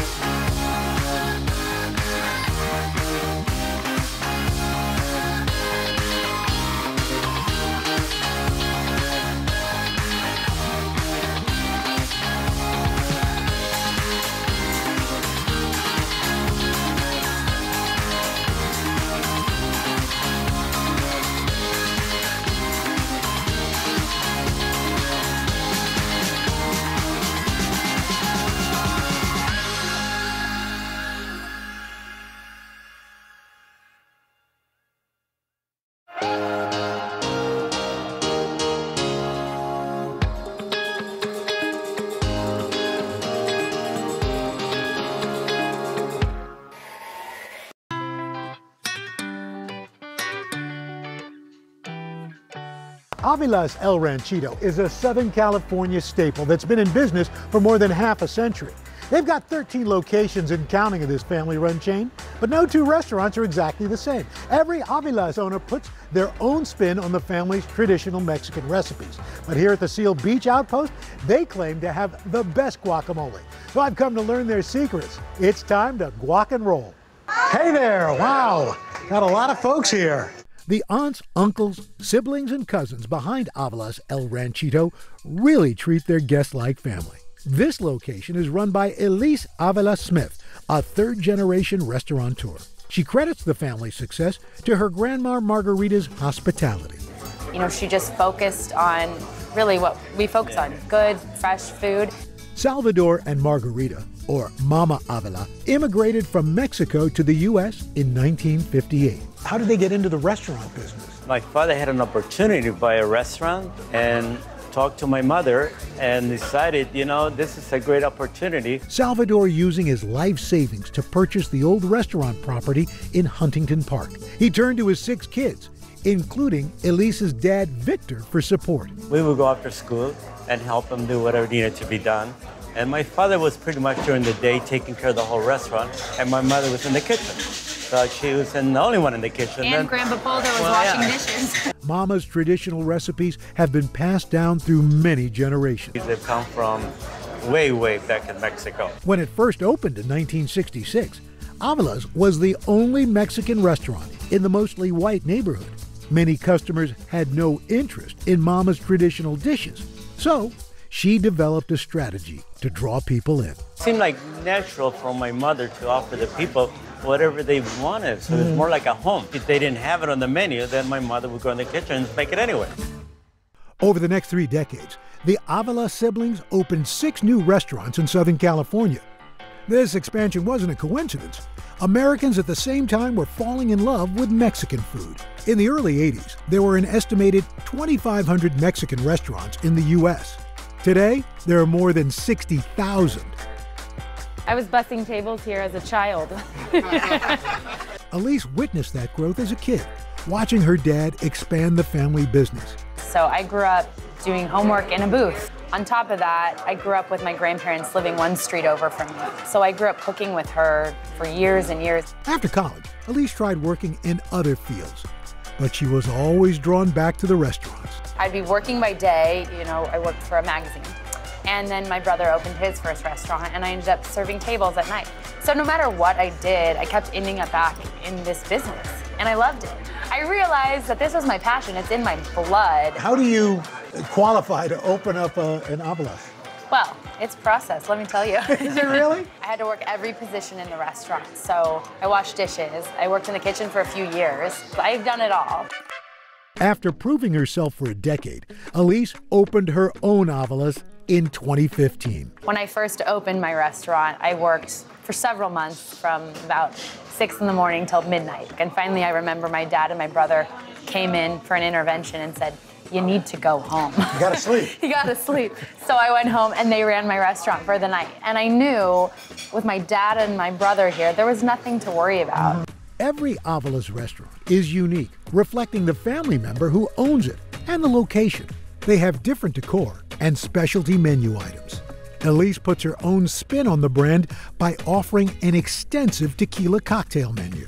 Dad, I'm gonna make you a drink right now. Make it strong. Salud, mija. But there are several dishes you're going to find at every location. Avocados are crucial to many of the family recipes, including the signature guacamole and their beloved chicken soup. Tell me about Mama Avalos soup. That soup that feels like home to me. But it is a chicken breast and rice soup. We make it from scratch every morning, including the broth. We put fresh avocado, cilantro, onion, and tomato in it. And people go, and the first thing they do when they get off the plane is go to have some chicken soup. You mentioned avocado goes into the soup. Tell me about the importance of avocado. It's part of our culture. Bottom line is, nobody wants to eat Mexican food without avocado and some guacamole. So I'm curious, first you, Victor, what's the secret to a good guacamole? You have to make it, almost really as on a daily basis, almost an hourly basis. It needs to be fresh. It needs to be well seasoned. And a little bit of love. I like to think I make a good guac, but I'm sure I can learn from the best. So how about showing me how you guys do guac? Before making some guac, I enjoyed a cucumber margarita and got a taste of Mama's famous soup. That's great. I would never think about avocado in chicken soup. Oh my God. I can't take credit for that one, Al. That's all Grandma. All right, you ready to make some guacamole? You bet. All right, so the first thing we're gonna do, we're gonna dump some fresh garlic in here. Okay. This is a traditional molcajete. From there, you're gonna sprinkle a little bit of salt Just on a top. little Just bit a of little salt. bit of love. And then you're gonna use the chop to go ahead and grind it in there. A molcajete, a Mexican mortar and pestle, is made from volcanic rock. And it's the family secret to great guac. The rough surfaces help crush the ingredients, releasing their natural oils better than chopping them up with a knife. And we're gonna get in some fresh avocado. All right. And then you go ahead and mix that together. And I gotta be gentle with the avocado soft. with some Be love. gentle, gentle. In go diced onions, lots of cilantro, and a good squeeze of lime juice. Keep on mixing there, and you got yourself some good, fresh guacamole. I'm gonna dig in here with you too, Al. Oh yeah. You make good guacamole, Al. I've learned from the best. Elise, to be part of something like this, what does it mean? Honestly, I feel compelled to keep these beautiful recipes that are from, gosh, my great-great-grandparents running so that everyone that comes to our restaurant is able to taste them and to sit at our table and feel like family and just be a part of ours. Cheers.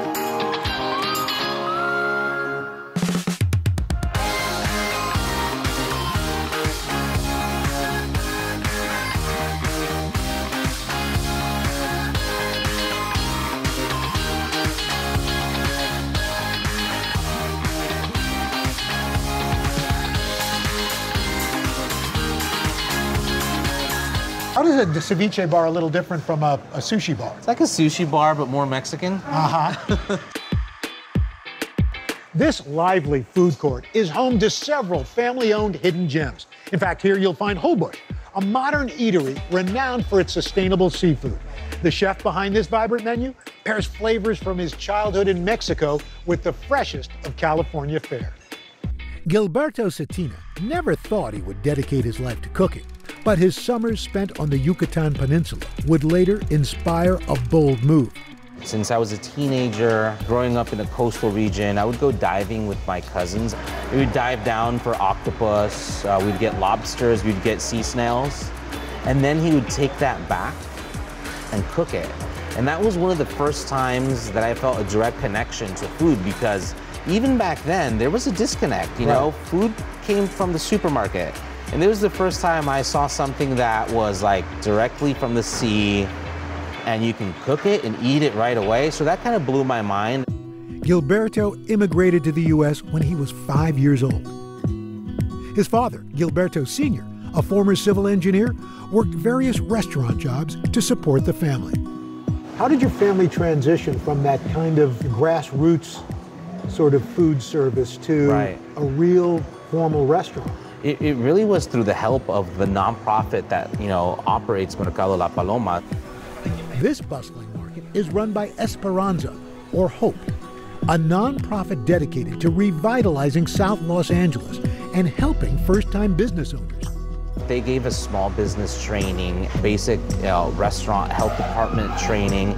They co-signed loans so my dad could purchase the equipment. It was my dad's dream to have a restaurant that represented our Mexican food, the food of the Yucatan, which is very distinct from other regions of Mexico. In 2001, Gilberto Sr. opened the family's first restaurant, Chichen Itza. The menu featuring traditional dishes like cochinita pibil, salbutes, and panuchos. Lo empezamos la mamá de Gilberto y yo, o sea, mi esposa y yo. Al principio éramos dos personas nada más. They needed help, but Gilberto was reluctant to join the family business. I didn't want to cook. I didn't want to be in the kitchen because I grew up in a household where we always, cooking was always used to make ends meet, like a lot of, immigrant families. So when we opened the restaurant and my dad asked me to come along and help him out for 6 months, I was front of the house. Slowly, I just discovered the cooking and that I enjoyed it and, started learning from my dad. Even without formal training, Gilberto quickly learning the ropes, becoming a savvy businessman. 10 years in, Chichen Itza was thriving with dozens of employees. They even released a cookbook. Con el paso de los años, finalmente empezó a sentir la misma pasión que yo tenía por el negocio. After taking over at Chichen Itza, Gilberto was ready for a new challenge, one inspired by those summer boat trips in Mexico. Where does the name Holbush come from? So Holbush is a place. It's an island off the coast of the Yucatan Peninsula. He wanted to bring tropical, fresh from the sea vibes, along with an elevated experience, to diners in South Los Angeles. When Holbush opened in the same market, it changed many perceptions of what Mexican food could be. We go outside of the realm of Yucatan and we do food from all different coastal regions of Mexico. Gilberto's fusion dishes allow the freshest fish to shine. Menu staples include seasonal ceviches and an octopus taco. His innovative cooking has wowed locals and critics alike. How does it feel to be nominated for a James Beard Award for this? After the shock, I think the first thing that I felt was extreme pride in my team. To a certain level, I guess it feels a little bit like validation because we're doing something slightly outside of the box. You look across Mexican cuisine, and one of the commonalities is the avocado. Why does the avocado work so well across cuisines in Mexico, but especially your cuisine? The pairing of avocado goes extremely well with raw seafood preparations like ceviches and cocteles, and they're very bright, light, and acidic. I think avocado is the perfect complement because it gives it a little bit, creamy richness. That delicate balance is best represented in the shrimp and scallop aguachiles, and I couldn't wait to try making it. So aguachile is super simple. This is what we're gonna do. We're gonna make a marinade that's gonna cook or denature our scallops, right? So we're just gonna take some cilantro. Next up, the chili. Serrano peppers bring the heat. Persian cucumbers cool it down. There's a pinch of salt, ice to prevent oxidation, and a squeeze of lime juice. Then the marinade blends for just about a minute. Now, we're just gonna take a bowl. Go ahead and put a couple of spoonfuls of these beautiful Baja California bay scallops. Ooh, look at those. Now we're gonna pour the marinade and hold on to the spoon for stirring. Perfect. That's about right. We want to let that marinate for at least 5 minutes. Gilberto takes his aguachile to the next level with an avocado rose. After pitting and peeling, it was time to get slicing. Your knife can be straight because your avocado is at an angle, and we're pull cutting. You're just gonna do this now. Look. Okay. The key to a great rose? Super thin slices. We're hiring, you know. Okay. Now the next step, hands, right? We're gonna do this motion. We're gonna fan out the avocado, right? So, you see that? Oh, wow. There you go. Looking good there. I think that's good enough to roll. You're gonna start at the tip right here, and you just roll this one like that. You see how that's forming a really big flower? Yes. This is a pretty advanced skill, but I think it's one worth practicing. Oh, yeah. And it's a nice party trick, you know? Sure. Impress your friends. Yeah. So, which one should we use? I think that one. Made by the professional. Time to plate it up. That's looking beautiful. You're a lot neater doing this than I am. I'll take like a spoonful of them and just drop it on there and then arrange them on the plate. Ah, pro tip. And of course, the finishing touches. Wow. That is our scallop aguachile. And I helped make it. Can something this pretty taste as good as it looks? That looks like a good bite. That's amazing. Thank you. I'm glad you enjoyed it. But yet so simple. Thank you, sir. Al, it was a pleasure. Fantastic.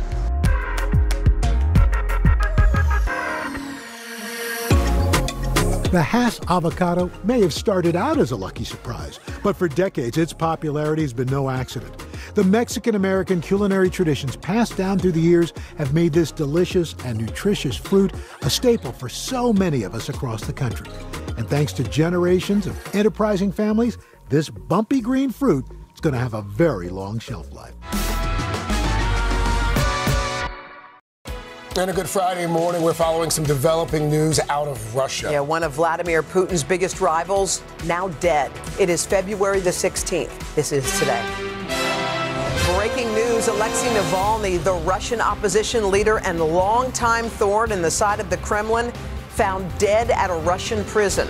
The 47-year-old jailed